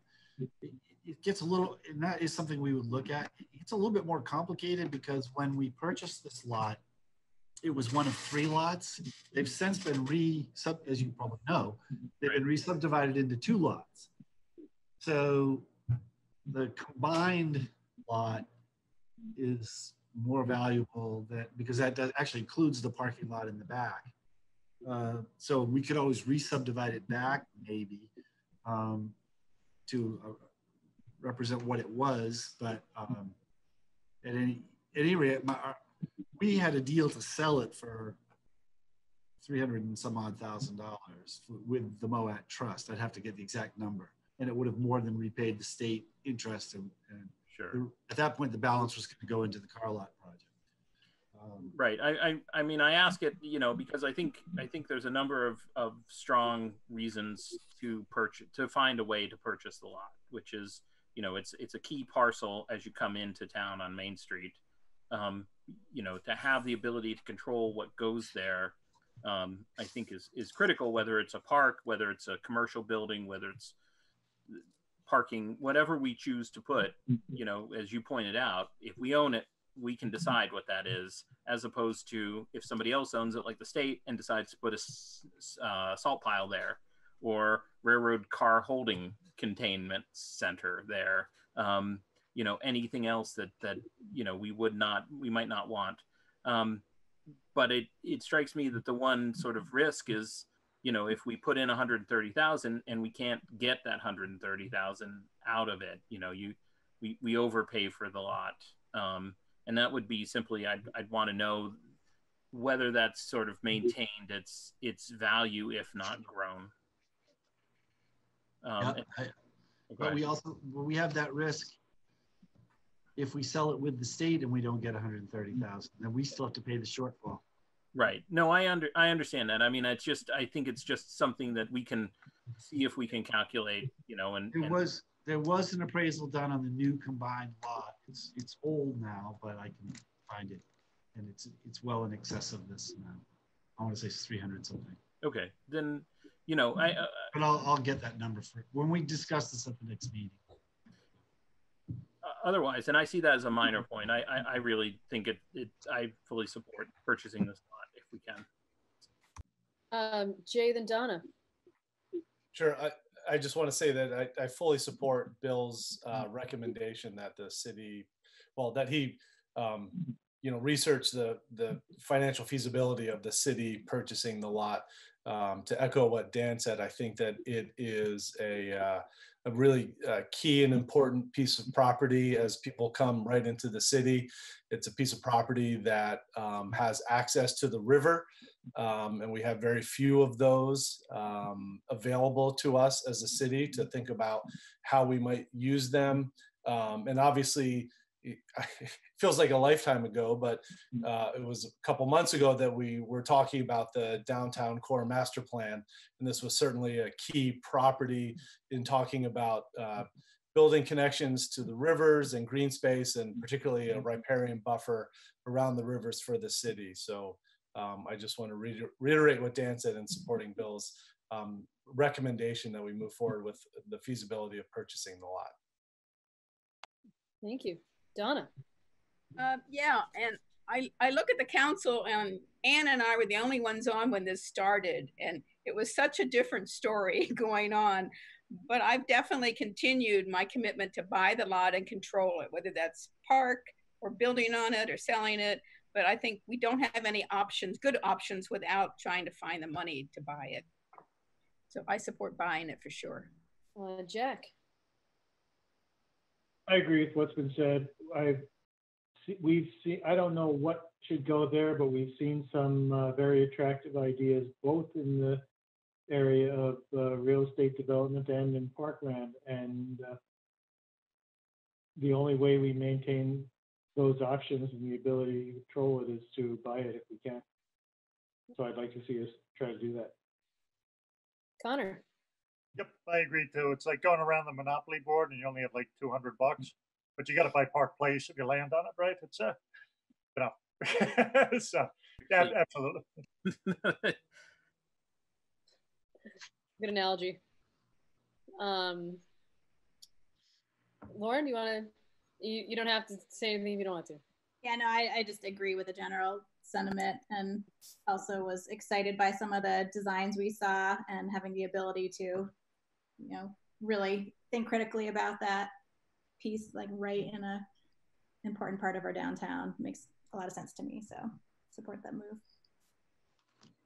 Yeah, I agree. I think the interesting question will be what city staff comes up with as a recommendation for how we go about purchasing it. I mean, one possibility is that we bond for it. As far as bonds go, that would be a pretty small bond, and yet I'm not sure that there's public appetite for that. I think we may need to ultimately make a decision about if that's the direction we go, but also be curious if we end up, if one of the options is taking it from the FY21 budget, then, or do we take it out of reserves? Well, if we take it out of 21 budget, where does that, what further gets cut? Or do we take it out of reserve if we can? I think we could, but anyway. So is that clear enough direction there, Bill? I'm going to assume. Absolutely. Okay, super duper. Absolutely. I guess the only thing I'd say is that it's probably more like Oriental Avenues than Park Place. Fair enough. So Vermont Avenue. Oh, Vermont Avenue. There no, it's the orange pieces. You always have to grab the orange block in Monopoly. I'm sorry I used this analogy. I just wasn't sure that was Park Place right there. That's all. Suddenly I have this desire to play Monopoly with you all, but in another time. Retreat. Exactly, or we'll have to warn it though, obviously. So I think that, that was a great suggestion about putting off the tax stabilization piece. It's not exactly urgent, so we'll put that on a future meeting. No? We could pass it in a minute, right, Jack? Is it controversial? Anyone have comments about it? I don't think it's controversial. I don't think it's controversial either, to be honest. Does anyone have either objections or suggestions? Okay, go ahead, Donna. I just found it a little confusing because instead of striking, you had two policies. So I didn't see it all that different. And I wasn't one of the ones who was really pushing for it. So does anybody on the council remaining on the council was really looking to change the tax stabilization policy? I was. Yeah, I was as well. But go ahead, Bill. And you think this does it? Yeah, Yes. I think it was clumsy. There were a number of things that were clumsy about it. So what we tried to do is, Jack, feel free to jump in here, was to make it pretty simple. So now there's really just one. If you get tax stabilization, you get it for 5 years for 50%. There's none of this, let's decide how much they get. And then there's very clear things that you can pick up an extra year if you do them. And those are really where the things that I think the council had said were its key priorities. And I'm trying to find them here in the, so either they deed a right of, sort of an easement that we need, or it's meets some exceptional standard, or, it's going to add 15 more residential units, or, so it's got a series of things. It meets energy efficiency standards. It provides a number of employees. So you can get an extra year for each of those once you meet the basic, instead of having the council have to sort of decide what someone's earned. It's just pretty clear. Here it is, here's what you get. And the other thing was there were, recall the last one had a but-for clause that they had to prove that, and we found that to be very problematic. So that's out. I thought there was still a line in there that said that. Not in the new one, I don't believe. Yeah, it's one of the, go ahead, keep talking, but it is still in there, Bill. It's, go ahead. No, it's after the DRB approval, but before the building permit. It pops up as one of the extra criterias. I just did a word search, and the only place but for appears is in the older version on page 11 of the draft, which I think reflects the 2003 version. Right.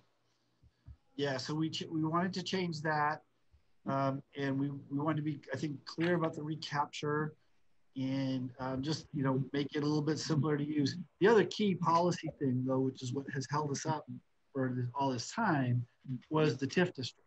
And the 2003 policy really tried to encourage and reward development in the designated downtown and the growth center. And those really are all included in the TIF district now.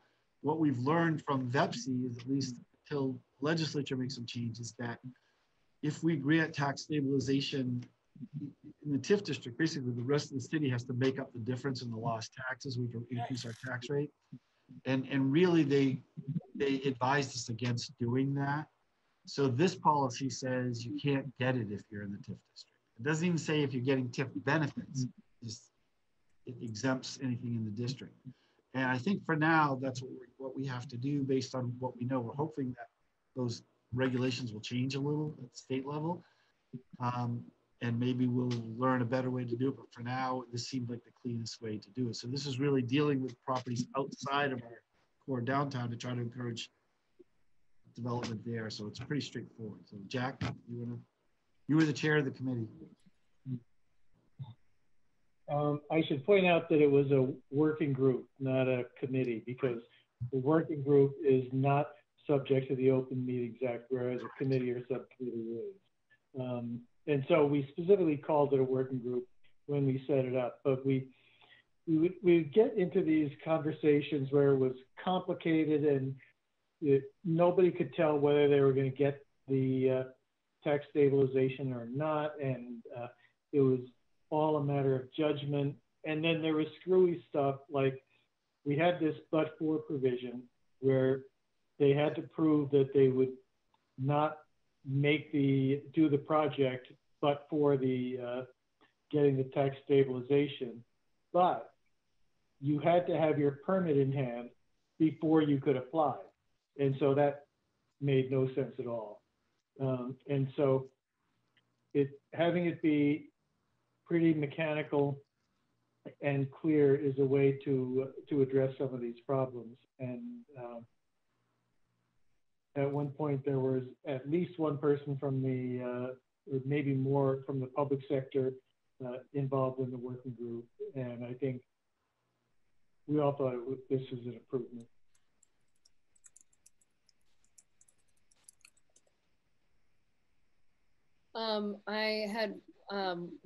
I realize this is like a minor thing, but I just want to point out in the language and the under, I guess it would be, well, it's on page, where did it go? I just lost it. On page 5, it's under 9. I guess it's, well, I don't know where 9 went. It's really a. Oh yeah, we are missing a 9. We're missing 9. Well, regardless, it's like 8.5. It's the net zero standard one. So I just want to point out that the energy efficiency, I just want to point out that there is no such thing as the city's net zero standards. So I would recommend replacing that with Vermont's residential building energy standard stretch code or a LEED certification. If that's okay. Buildings. What's that? Sure. Okay. Mm-hmm. So either stretch code or LEED, since we don't, we don't have our own standards. So that would be an amendment. Yeah. Got it. Jack. So you need yes. You need a motion. Sure. Amendment. I move that we amend section 8(1)(c). No, maybe it's just 8(5). I think it's just 8(5). Yeah. To say the energy efficiency of the new development meets the state residential energy stretch standard. Is that stretch code? Stretch code, or achieves LEED certification of any level. Okay, at any level. Okay, that's the motion. Okay, Jay. No, okay, you're good. Okay. Second. Okay, we've got a second. Further discussion? Okay, all in favor, please say aye. Aye. Aye. And opposed? Okay. All right, so the motion passes. All right, I think that is all of our business. So council reports. I'm gonna start with Donna. Well, I like to talk. Oh, sorry, Jack, did you have something? That was just a motion to amend this good proposed. Call. Thank you. And then the question. Were you sure it wasn't a motion to include the amendment? Good call. Good call. That's proper. I had the same. Dan. I had the same question. So I'll make a motion to adopt the revised city tax stabilization policy as amended. I'll second it. Okay. We got a motion and a second. Further discussion. All in favor, please say aye. Aye. Aye. And opposed? Okay. All right. So we have a new tax stabilization policy. We did it properly. Awesome. Thank you. Okay. So now on to council reports. Donna. Okay, I missed making the agenda, but I would like us to talk at our next meeting about the upgrade of the parking meters. That given the parking enforcement staff, they really feel we don't understand why we need to do this. And I also feel that August is time to start making people pay again. And since we're not going to meet again, so it won't be till mid-August, but at least by the 1st of September. And the meter enforcement staff agrees they really feel there are a lot of cars on the road and they should be putting money in. So I'd like us to discuss that at our next meeting. So be thinking about it. Okay. And I want to wish Anne to have a wonderful time getting married. I expect to see lots of photos on your Facebook. All right. There will be lots of photos. No worries. Best wishes. Thank you. Get your mayoral portrait done when you're like all dutied up. Right. That'll be the portrait. That'll be the one that hangs for eternity. Right. Exactly. That'll be super funny. In stark contrast with every other one. No. Right. Okay. Connor. Oh, not too much. Just wanted to say I thought that was a great discussion with the delegation there, and hopefully that's the first of many conversations that's going to build a closer relationship. So that was really cool. And then just on a personal note, I want to thank everybody for getting my back tonight during the previous discussion. That meant a lot. So thanks very much. Thank you. Jay. Just congrats, Anne, ahead of time. Thank you. And also, I just wanted to have been out and about and doing things and starting to see city staff more involved. I was out at Two Rivers early this morning, the 5 Home Farm Way, and saw Alec and a bunch of park staff ahead of Bob's doing the updated inspection. And so just thankful for staff.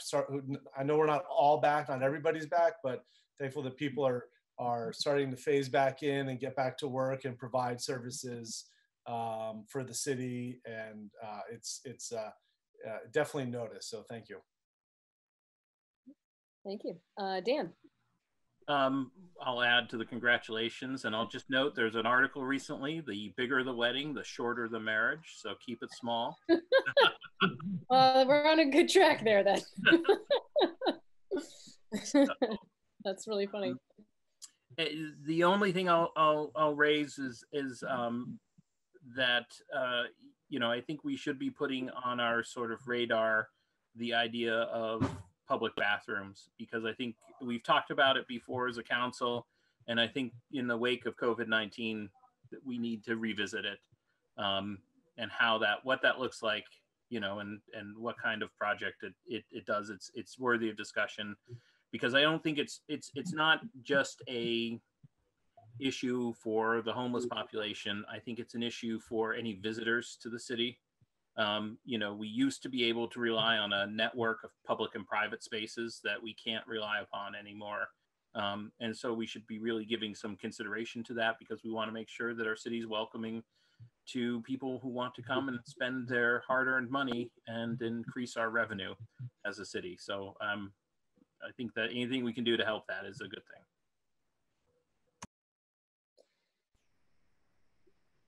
Just thinking about that, I mean, I think that's a worthwhile thing to discuss. Are you suggesting that that's like an agenda item for a future meeting? Yes, okay. I would suggest that it's an agenda item for a future meeting. What type of action we would need to do or plan, I think it's at least worthy of being warned and having a discussion about it. Great, fair enough. Okay, Jack.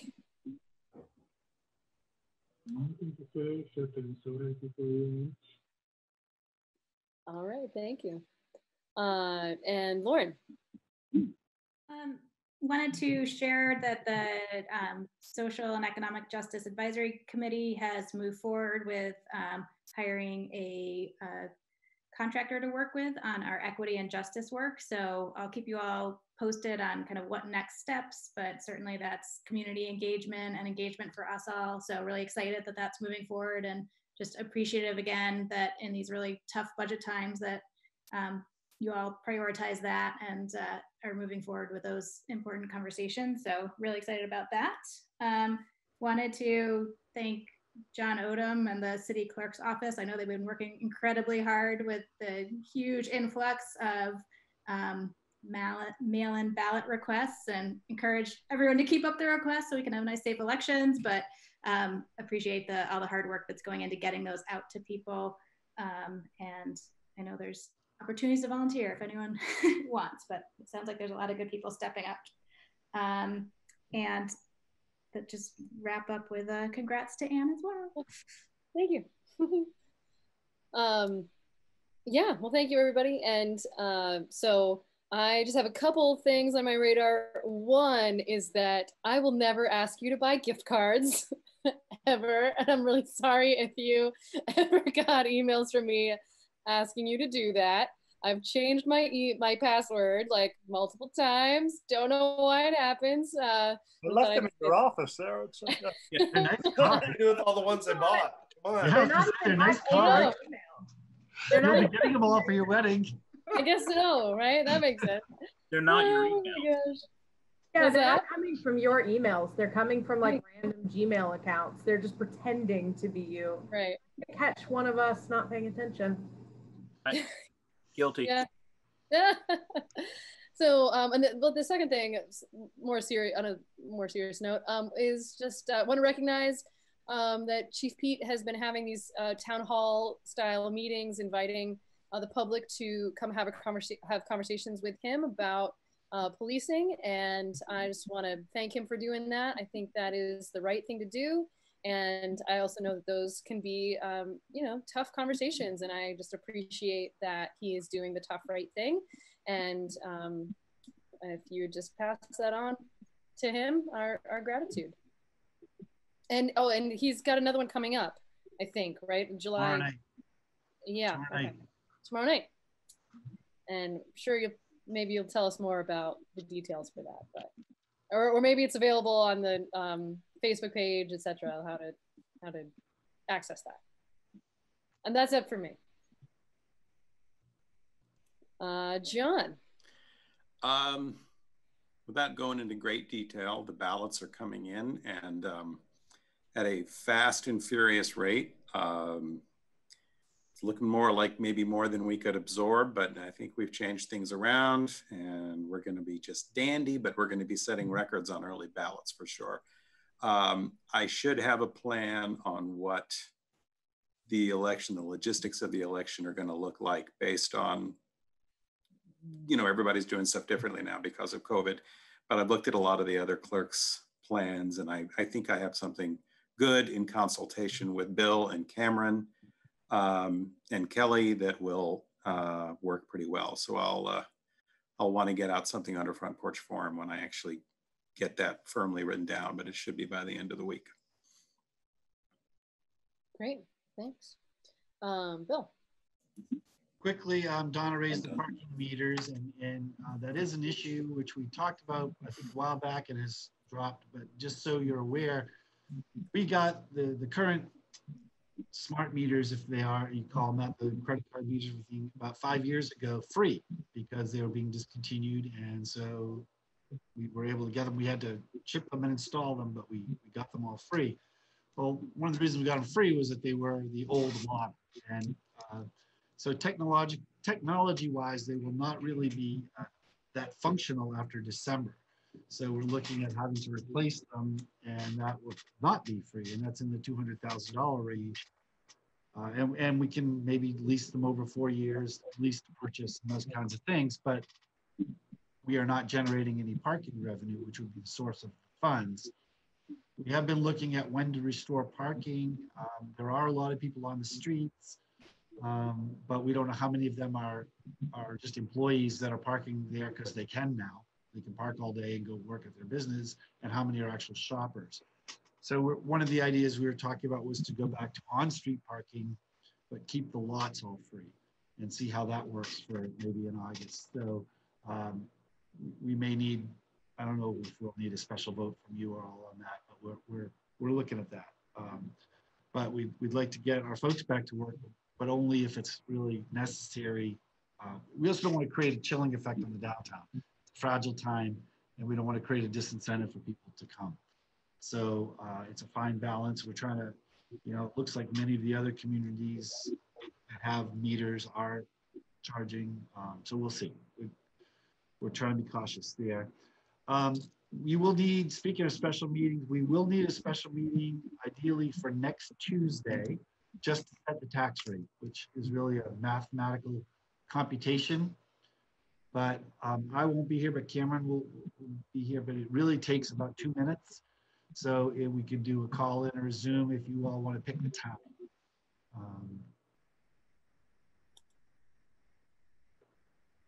Don't everybody jump at once. I'm open anytime. Would this be something to do on like the lunch hour? We could do it at lunch. We could do it at 5 o'clock. We could do it at 6:30. We do it really whatever works for people. Literally, we'll probably send out either Friday or Monday the final calculation. I mean, it's really the budget that passed, the grand list, the state education. You know, there's not a lot of leeway with the it's not really much discretion you have, but you still have to vote to set the tax rate, the water and sewer rates, etc. So lunch meeting would work better for me. Lunch? Yeah. Lunch here too. Yes to lunch hour. Yeah. Noon Tuesday. Tuesday. Like Tuesday, yeah. Could we either like 12 or 12:30? Sure. Take the time, folks. We can do it whenever you want. Okay. Lauren, I'm not sure I saw thumbs up from you. What's up? Yeah. I'm going to be at a cabin where I think there might be no cell service or internet. It looks like there's going to be a quorum, but we'll take care of it. No worries. We'll solve it. Okay. Let's just go with noon if that's amenable to folks. Sure. Okay. Thank you. And then, so Jay did mention that we did do the follow-up inspection at 5 Home Farm Way, and there really was no change. So I think our strategy of hanging tight and letting the other party sort it out continues to be the prudent one for us. And Lauren mentioned the social and economic justice. Moving forward with their process, and that contract will be on the next agenda for your approval. So it will officially really kick things off. And yes, Chief Pete is having another meeting. I don't have all the Zoom details, but it is at 6:30 tomorrow night. It's calling it a virtual town hall.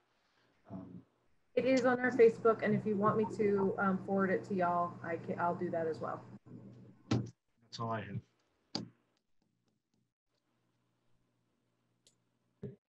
Okay.